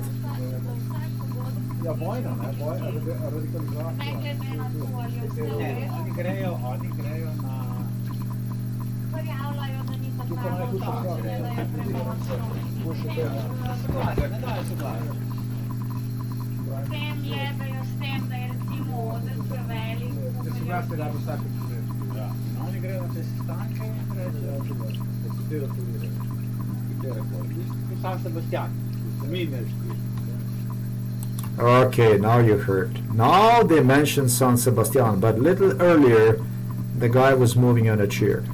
You will not, unless your memory is like really sharp, you will not have ability to connect all that stuff. Now, hopefully that if there is somebody out there that was subject to this kind of stuff that would not go through the stages I did. I was actually hospitalized. I was actually locked. I was actually told that if I'm going to only mention the word MK Ultra, the ambulance vehicle is going to come to pick you up. I did mention that magic word MK Ultra. The ambulance vehicle came to pick me up, walked right inside of this room, grabbed me like this and took me out. Just was gone. The same moment I mentioned the magic word MK Ultra, just from mentioning the word MK Ultra. And so when they give you some kind of diagnosis for which there is no place, no any kind of explanation for anything, and you know, and you engage in this kind of talk, if you don't know how to connect these things, I have proved that my thinking is based on logic, on memory, clear, solid memory, because I have just demonstrated San Sebastian and this electric chair that was in this place during my absence in the United States of America. Of course, I was not present officially in Europe anywhere in between 95 all the way to mid-2006, or anywhere else for that matter in this globe, except in Ecuador. So if you don't know how to connect this kind of stuff, what can I say? Then good luck to you. Then there is you know, danger out there for you. You have to have a memory. You have to have things in line, all sequenced properly, or you can get yourself in a trouble. So you see, they give you a hint, but if you would not know about the stuff you're talking about, you could come out like really weird, crazy, maybe even. Yeah, then it would be really dangerous. I only do the stuff that I have absolutely the proof about. Yeah? San Sebastian.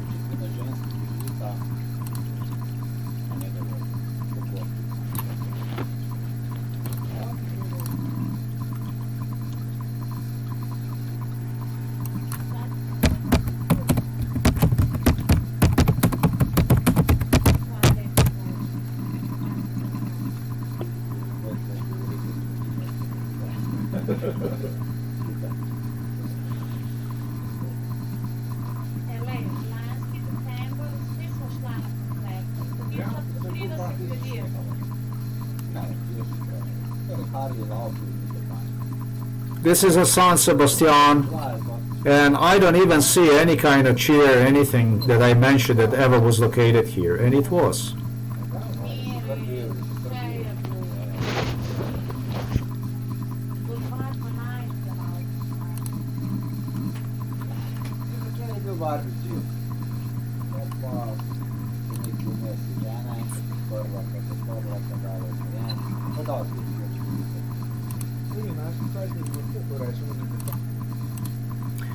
There was actually in the corner there was like a green fence, you know, like some kind of green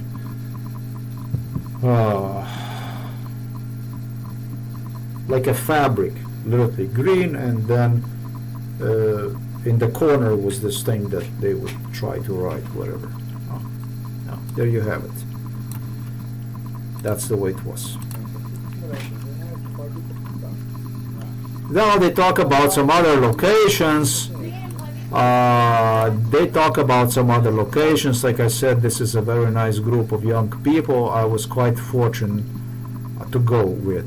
Look, I was more with these people around when I was subjected to MK Ultra than I was in a real life. At least somebody took me someplace. I mean, if I want to say something positive about them. Okay, so this young people, I enjoy presence of the young people. Let's put it this way.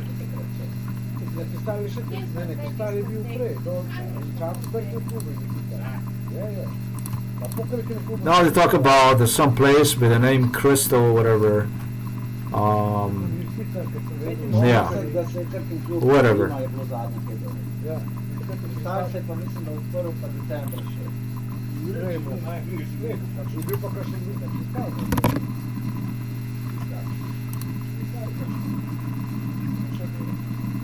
The San Sebastian bar is actually here. Okay, the dog takes advantage of me. She comes to me and I had to pet her. With a pleasure, of course. I do it.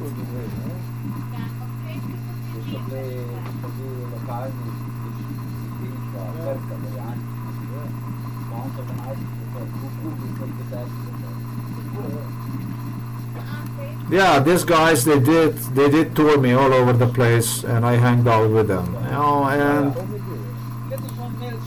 the politicians that were using these opportunities to travel elsewhere, back and forth, they meet foreign delegations and this and that, stuff like that. And yeah, I was quite fortunate to be around them if I had a chance. They would come to pick me up and have me with them. So.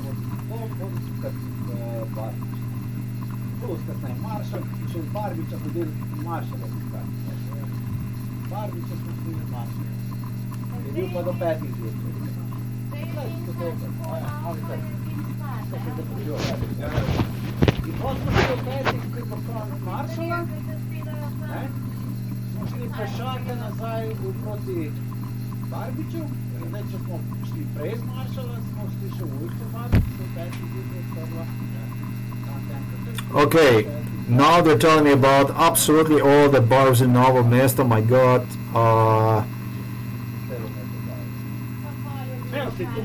it was all kinds of stuff. How many people actually saw me? I have no idea.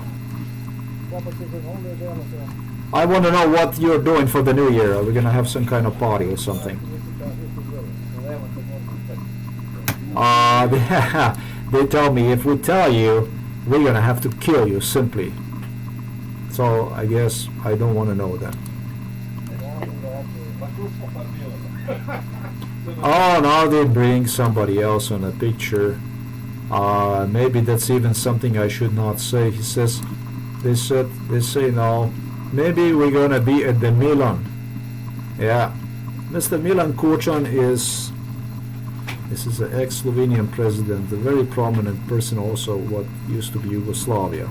He does have, for the new year, he always does have a big parties. And people from all over the place. He's a party man, actually. And welcomes these young people, likes young people to associate with them too. And yeah, it just happened, we were at his place once, I remember that. He would visit this house many times. Mr. Milan Kucan, I never did the haircut for him, on him. I always wanted to, because he gives good tips. He's a good tip giver too. And I say this jokingly because the guys he actually, Sergey from Belarus, did. And he gave him a really good tips. And he brought some other guys his age, whatever, friends, that they gave business to Sergei. So that kind of stuff, this kind of people, young people. Yeah, jour means party in a plane.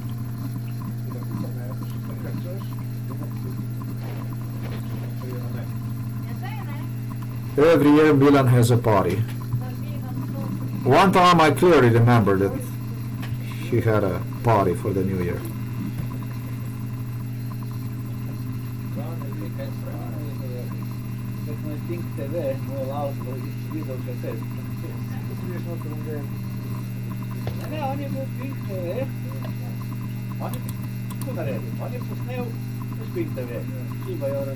Okay, now it's about Pink TV or something like this.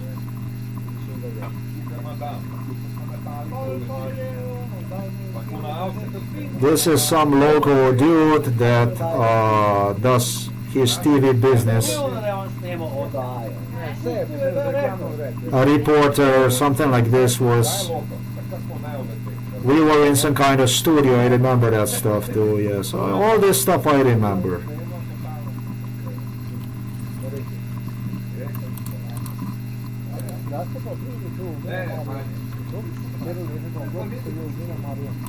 I guess that he mentioned Burma a little earlier, and I asked, when were you, I asked him, when were you in Myanmar? He did earlier, of course. I mistaken that with Burma. Why I say Myanmar? Okay, why do I say Myanmar? Myanmar because Myanmar is because there's a lot of beautiful women there in Myanmar. Myanmar, it's like, whoa, this is really a place that it was a lot of laughter that went on with me over there in Myanmar. People had a really good time with me in Myanmar. So they had also in China, and I bet in Thailand too, and this and that. But in Myanmar, I was actually told, you're gonna pick up your bride and you get the out of this place here. You understand? You're not gonna be hanging around. You pick up your woman and you get the we don't want to see you anymore here. The police officers told me like this in Myanmar. And in Myanmar, I was not only with this gentleman, but one time there was also politicians. It was actually Vucic too, and it was Borut Pahor too, and Vucic was telling Pahor, said, I have no idea how we're gonna get this guy out of here now. This is the way it was in Myanmar. I wanted to know about this Myanmar. And he says, no, this was in Thailand. Yeah, these guys had a really good time.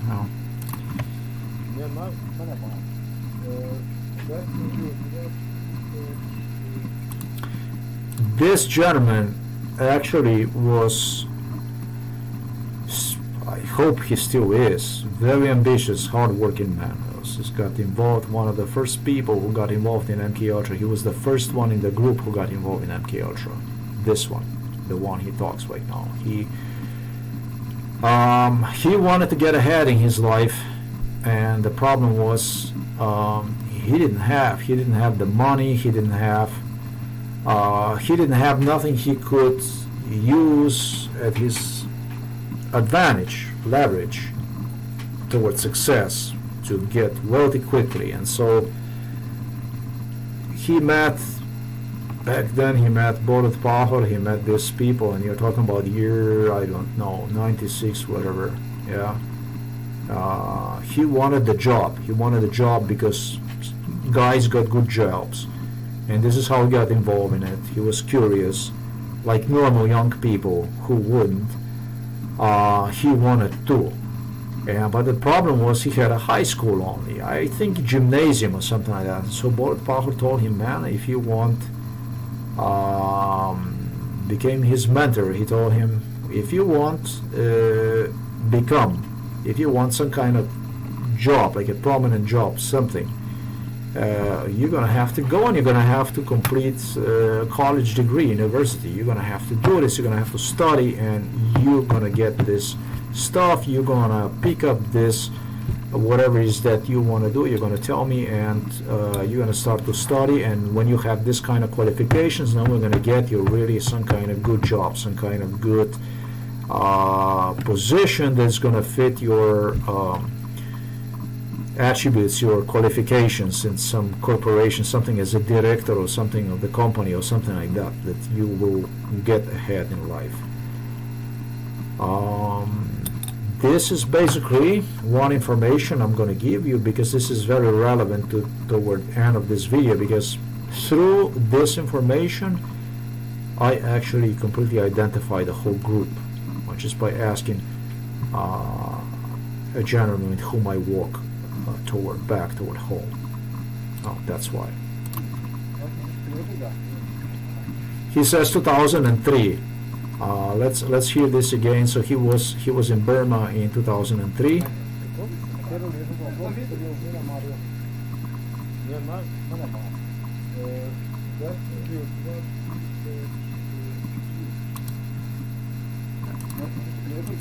Okay.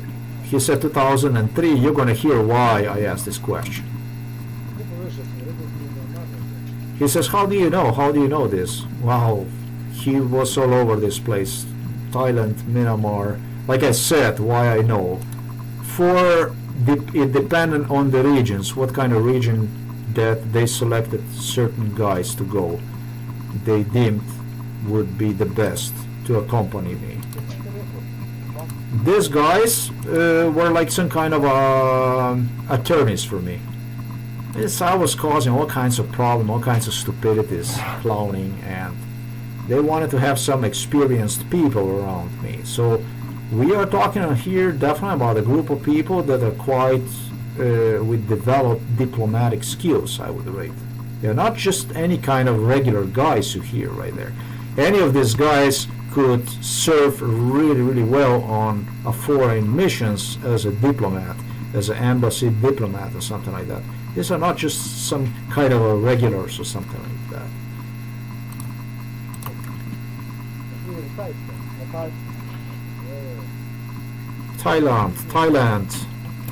Thai King was involved in this stuff from beginning.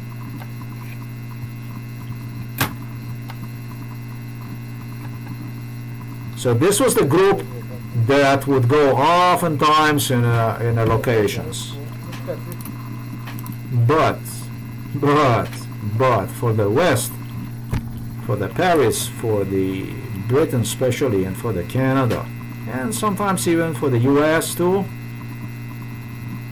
the one who would travel to the West, they pick up the beautiful ladies. And one of the beautiful ladies that would accompany me, the main one, the number one, that was a nurse from psychiatric hospital in Ljubljana, and her name is Andrea Jeric. She was the one. So what they would do is they would diversify for different public, for different people, use different approach.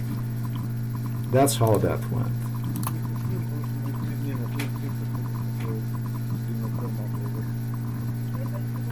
He said that he went there with a job, that he was there like 3 days on the business trip. What did I ask now? I joke. What is she? No, she said something. She said, yeah. She was, she had these plates with the French music. I was at her place, and she played this music with this French chanson, this kind of music. And to me, this stuff was like under MK Ultra. You know, I wanted to have something all the time exciting. I was bored like hell, and she put that music on, this French music. You know, I wanted to hear maybe ABBA or something like this, that kind of music, and she put this French music, French and soul, the plates, gramophone and stuff. And I was like, my God, I said, no. I said to myself, I said, there's only two things you can do really bad to me. Either study me how the houses were built, in what sequence, in what order, or what you can do is you can do something to me with French chanson music. I would say that I am not a fan. I would be around a lady that likes that, but this is not exactly my kind of music. It's not exactly what I prefer, really. I am maybe more into other music, maybe even hip-hop or something like that. All kinds of modern music, maybe music from 90s, 80s. But French chanson, this is not very close to me, really. But this was her passion. This is basically what she, as a teenager, where she was collecting these plates, this kind of music.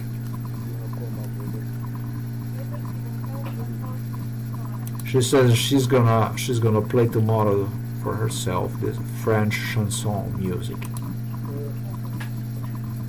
I miss them, she says. French chanson music.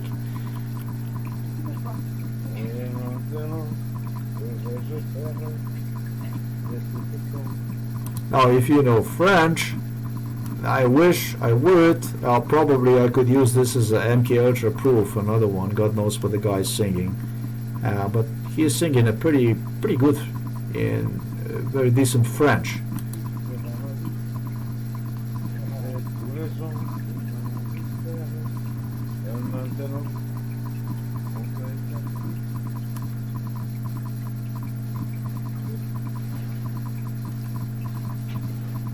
Okay, maybe I can do something little here. Let's see this.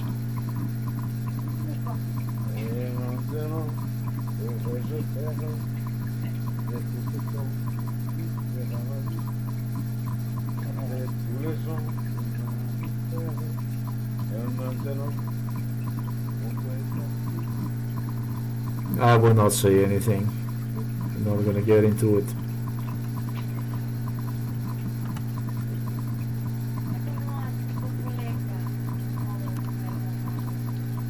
She says we're not going to be allowed to live normally until the summertime. This tape is edited, the original tape. There is more to it. We discuss more stuff, but I really concentrate only on the stuff that is relevant to the issues I have spoken about.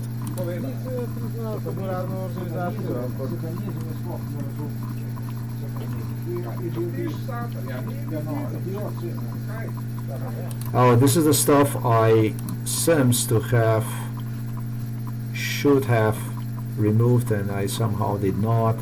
We are talking about some kind of religion. It's also called Satanism, and I am not a friend of the Satanism. This gentleman I spoke with is a historian. He is a tour guide. He is an expert in all kinds of stuff, and has a much deeper knowledge than I have. He's not a friend of that either. But we discussed different issues. Like I said, this tape is edited, and he explained issues behind Satanism, which I definitely do not believe and don't want to even know about, for that matter. I am ignorant in that sense. But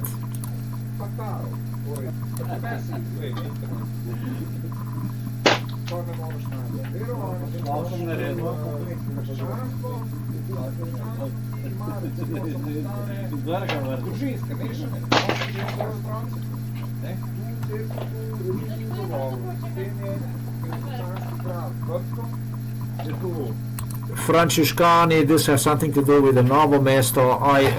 He took me to meet these Franciscans. These are people who came from Bosnia, something like this, very special people too. One day I'm looking forward, I hope they're still alive, that I would go and spend some time with them. They live in Slovenia. Let me hear what he says.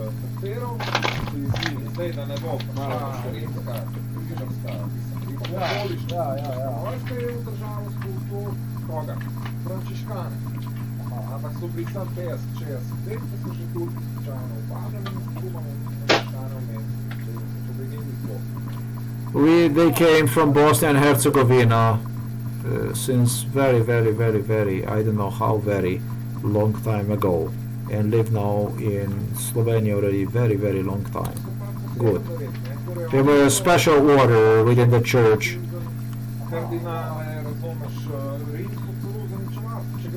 They are in the city of the Novo mesto. They're very special. Roman Catholic Church.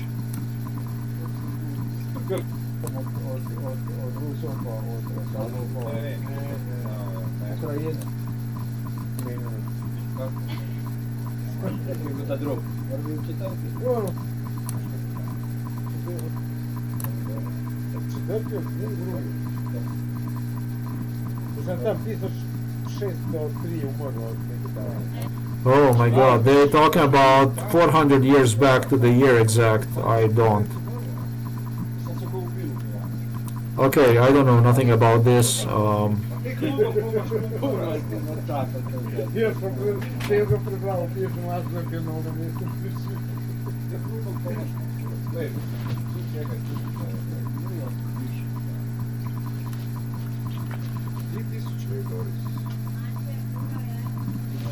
Okay, the girl reminds us that we need to go home. It's a curfew here in Slovenia at 9 o'clock in the evening. You are not to walk on the street anymore, so we have to head home now.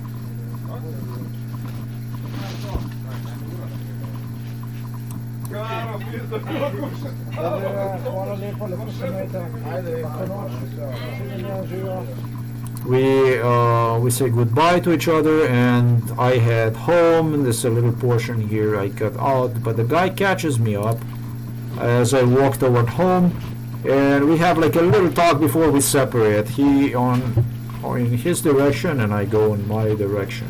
A little bit more I'm gonna publish about this group. Maybe I'm gonna find. I'll tell you what, maybe at the end of this video that I would something do about the bakery shop in Ljubljana. I never thought about that. Maybe I do that or something. We are going in the same direction. Come. He's asking me where I live. Oh yeah. He and no one else, sometimes he would just let me walk back home alone, and he would be just a few meters behind me out of curiosity, how maybe, but always next to me, to observe how I would react, what I would react, what how. And this is the way it was under Amkiotra. You're drugged up and you're walking back toward your home. The difference between the reality when you walk, it is danger. When you are with someone, you actually become so automated that sometimes you could eventually walk, you would not even understand, you would not even realize that you walk. You just walk like a robot, like your mind go completely to sleep, like you would be walking like to a certain location, like totally semi-retarded completely, without even knowing what you're doing, basically. You become so automated that you almost take this kind of, after so many years, after the stuff that happens to you, that it becomes to you eventually even pointless to think about the freedom issues. And you see, the MK Ultra, it's got a few very dangerous points in it. I could not afford myself, as a matter of fact, I did not allow anyone, for that matter, to take me, MK Ultra, seriously. Because I think that people who take MK Ultra seriously, I think they rip them apart. Because once you open yet another part of the brain where is located this issue, you know, of taking things seriously, you know, what happens is you start to eventually, I think, view the whole thing as through the real life experience, and I think that there is a big danger. They try to do this to me. They try me to see it this way, but I have refused and refuted their demands from me on numerous times with displaying even odd behavior, and as odd and as stupid as I possibly could, ridiculous.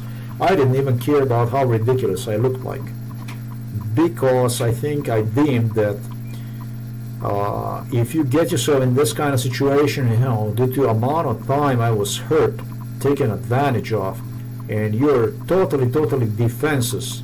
You're totally defenseless. They have a complete control over you, and you would start to display seriousness. That means that as much as seriousness, as much as competence, as much as you would display, give them, basically, that's exactly how much they could hurt you in return. So if you want to get hurt really badly, all you would have to do is basically take it seriously. You see, I was safe as long as I had my area, my space, in which I was basically in control, because I would not allow them to take me to that kind of level that I would constantly take the whole thing seriously. But as soon as I would open myself up to the degree that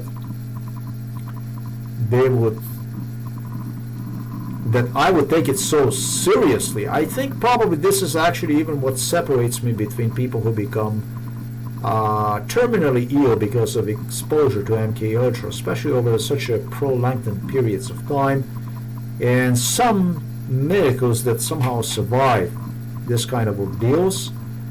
Never ever allow anyone, if you just happen, you're gonna start to take it seriously. Just think about in real life what happens to you when you start to swear, when you start to take insults personally. What happens to you? You are in a trouble. You start to develop, you suffer psychosis basically, and once you start doing this, it just builds up, and it goes to higher and higher and higher, and that's a very dangerous element between MK Ultra and the real world.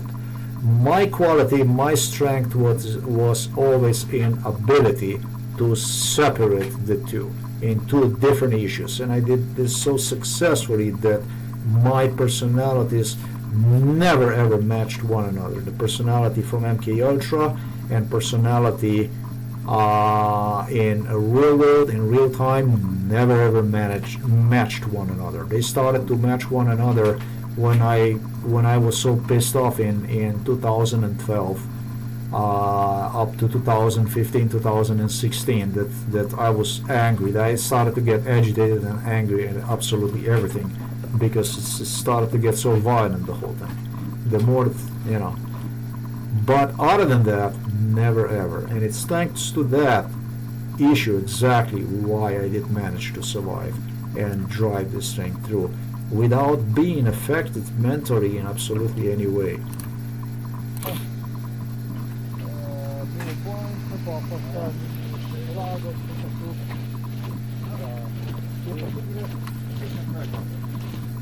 Yeah, he asked me how I'm gonna go back, and I tell him, yeah, I'll go here. How many times I walked through the forest with him, and so that's why he does. That's why he asked me. He wanted to remind me as much as possible I can remind myself of. The girl was a high school dropout. She dropped out of the high school, I'm telling you. She was like a 16 years old, beautiful girl.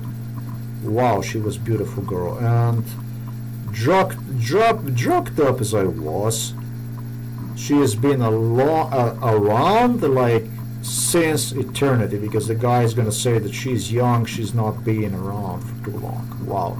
She has been around since from forever, a high school dropout, 2 years earlier, and that's what her life was. That's the way it was. I remember when she dated the first guy, when she was like 16. That was actually like the reason why she remained as a dropout from the high school. I remember that stuff too, if you want to know.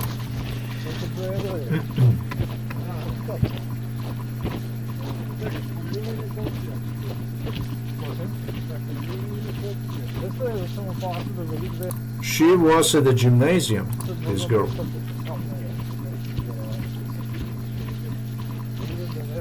I remember her around gymnasium. No, ja, no. Uglavnom moralo bi biti na ti, ne? Vidim starosti ili svega, ne? No, ti znaš veliko mnogo mesta. You know a lot about the Novo mesto so much. You're some kind of historian, I remember, because he always had this hobby to know everything about about the Novo mesto. Especially he was concentrating in the Novo mesto. This guy would know absolutely about everything, the history, Slovenian historian, literally. And he tells now that he is a tourist guide for the Novo mesto.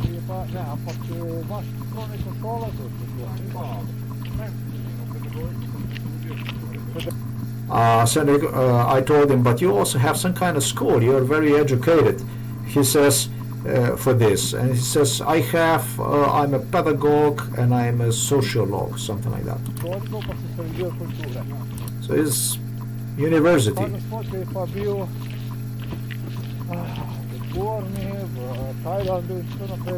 Now I go about the gentleman who said in 2003 he was in Thailand.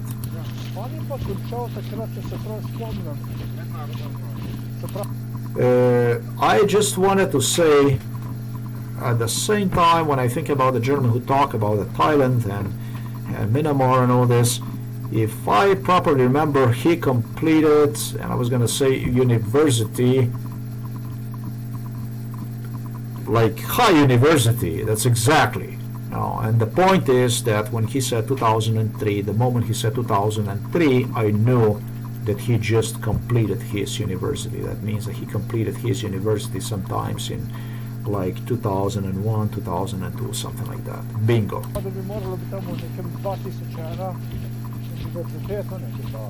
So he completed his university then in the year 2001, if that was the case. 2001, maybe 2002. Now he did cut in front of me, and he said that he completed, I don't know what kind of university. We can do that again, but he did not know that I am actually going to pull out and say that this was exactly the time when he completed his university.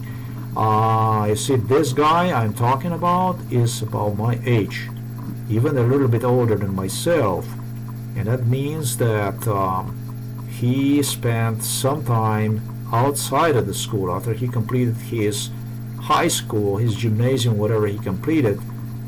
He was many years on a job market already. So I would not know exactly when did he completed the school, the university, unless I would actually know him in person. And I know that he told me that time I completed a school. That means it was about 2002 then for university.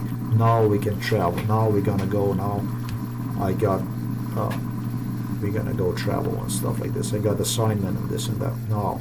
So that's that basically. So there you have, just by doing this, I demonstrated him something else, and that's basically completes my knowledge about entire group now. And I say this is really interesting, I tell him, because he is of my age, you know. So that way I explained that I would not know when he completed university. So usually you complete high school, right, and you continue to university. This is a normal procedure, but in this case this was not the procedure. In this case it was a different procedure. This guy was many years on the job market. Then, because of this mentor from Ljubljana, who became actually Borut Pahor, he decided to go on with it. I think in the year 97, I would say. 96, 97, and that takes about 5 years away for a university degree, which he completed then. So you see, bingo, right there. Now he is a little bit embarrassed. Maybe he's a little bit confused right now. Because, you see, he cut me when he said university, this and that. He was fast enough to say that, but he did not expect my coming out and doing something like this. On je starejši,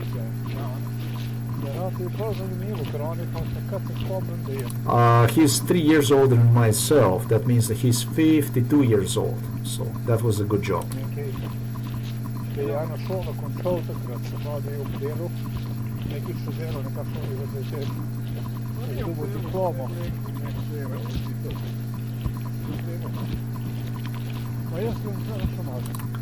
I think did not even have to do this next to the job. He went like a full time and studied that. Let's repeat this again because this is awesome.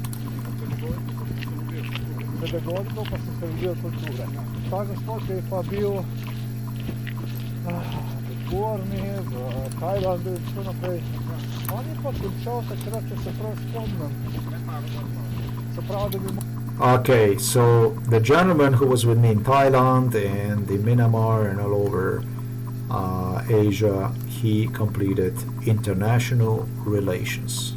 So that's like total diplomat right there.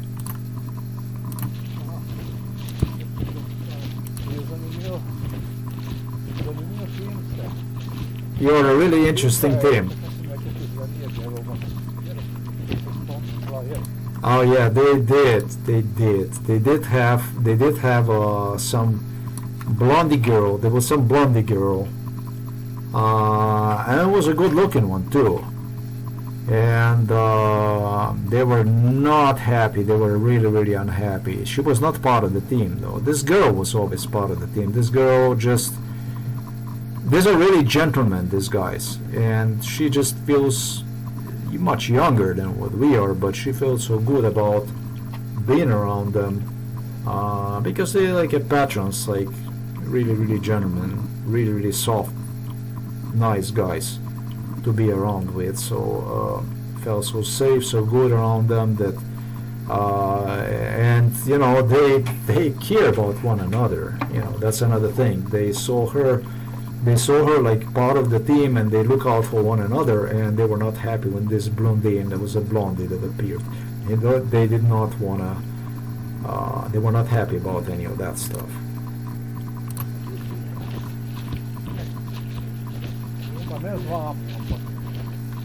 Yeah, she was not part of the crew, no.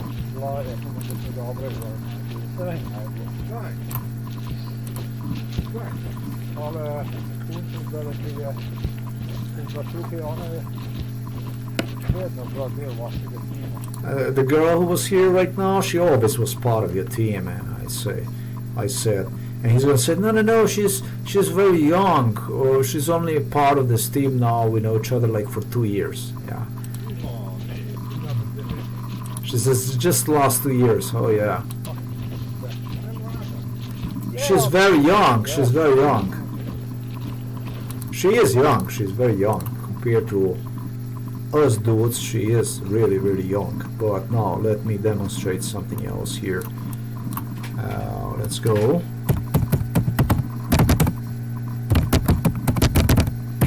We're gonna go Ljubljana train station. We're gonna do it like this, just like on a fast track. Okay. I think, yeah. My opinion. Let's see this thing here. She used to work giving this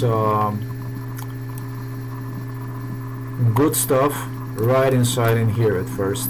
Inside they had inside like where you would go and they would give this delicious donuts. This is like her first job because she was a dropout. But her standing improved quickly. Not so damn quickly. But this was like for her. This was like a breakthrough. She advanced with this, and started and got a job in a real bakery shop. So I am trying to, because that was like a really elegant bakery shop. But you know what? I don't know much about Ljubljana. I am like really the guy from the village when it comes to Ljubljana. I remember the locations and stuff like this, but do you think I know much about Ljubljana? I don't. This is gonna have to wait. According to, let me just go maybe from aerial perspective that I would be more efficient with this. Let's see this here. What is on this side? Aha, okay. Maybe this is where the mistake was. Okay, listen, this is about, let me see what a 500 meters looks like on a map. 3, 4, 500 meter. Ortobar Ljubljana, I don't know. Yeah, this is something I actually really took on a little bit too much here. There are such a beautiful bakery shops that this is just, what I'm doing right now is not just, this is just a bakery shop that was very elegant, kind of a prestigious bakery shop, and this is where she got the job. Like, you know, after how long? It was like a year and a half, 2 years she landed that job, and she was like really pleased. Her pay really improved, and she was always so happy to see me.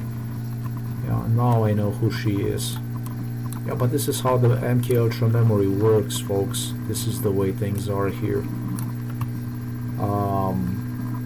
I'm gonna have to look a little, spend more time seeing Ljubljana a little bit more, because I always find whenever I want to find, but I didn't pay enough attention. It just came to me about all this stuff as I go over this conversation. This is how it works. Let's go. We would go back from Ljubljana with her to Novo mesto with a train, and I was like, and that was before this mental hospital stuff. I don't know, was it 2010, 2008? I don't know what the year was. And she was counting some kind of money and stuff like that, and she was really happy, but kind of I could feel that her heart was kind of broken because of my situation. She had a really difficulty feeling. She felt for me a lot, this girl.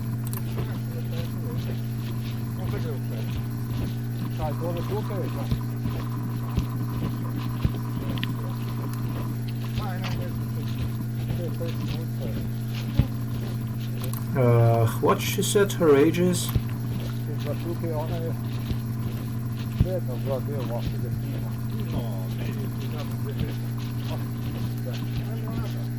Yeah, but yeah.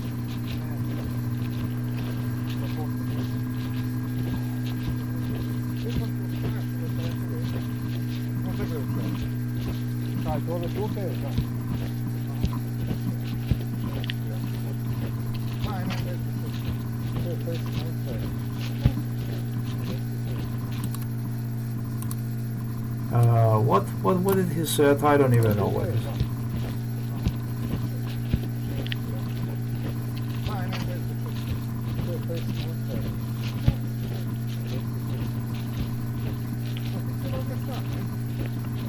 I gotta ask her about her age.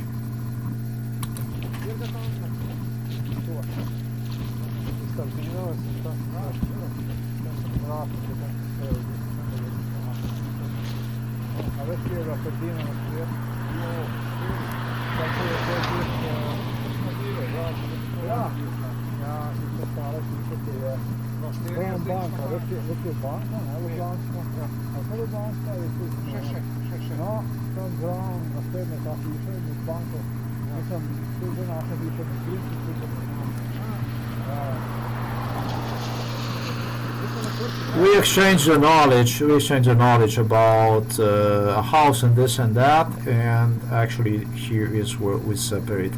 I'm a little bit worried about because there was more than one girl involved also in this stuff in Ljubljana, and it just might be that this was the second round. That means a little time adjustment. That means maybe, and they would even go home. So she had another colleague from the Novo mesto. Yo, that is true. There was another girl, and that was a really beautiful girl. But no, I did not go wrong about anything. The timing, I did wise timing. Okay, she must be then school-wise that she left probably school sometimes, I would say, I estimate in 2010, I would say.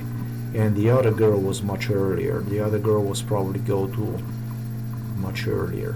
Okay, I get it.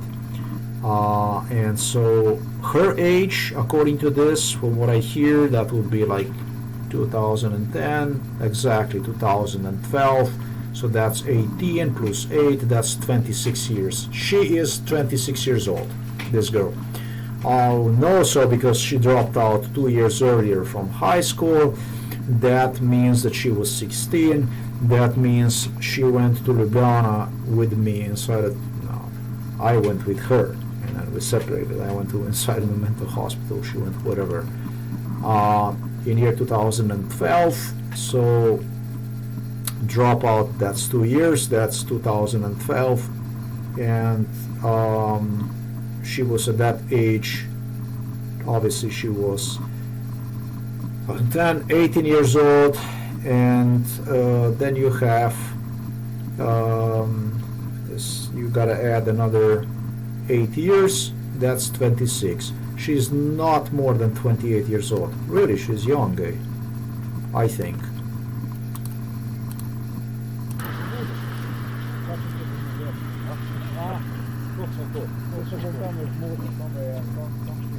Oh yes, there was another girl.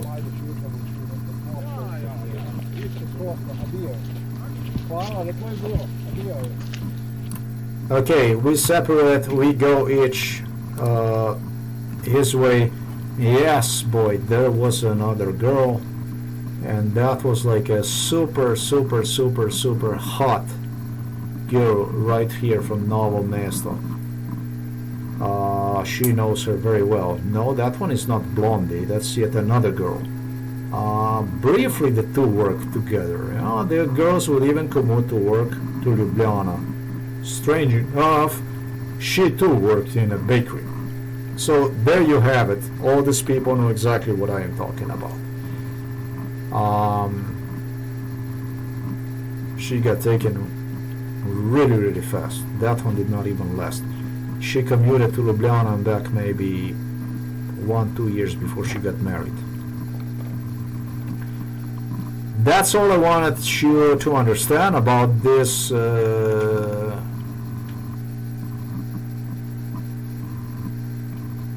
domestic and even international, how people became involved in this traveling, give their accompany me and stuff like that, how I find myself in other countries, foremost per diplomats, foremost per governments, foreign governments, all kinds of interests, stuff like that, none of which would be mine. But since it did happen and I had no control over, especially in this type of circumstance, we also have to do the best out of the situation. That's pretty much what I want to do with my life, with whatever is left out of my life. Thanks for watching this video, folks. This was recorded on December the 23rd, 2020. Date-wise, December 9, 2020.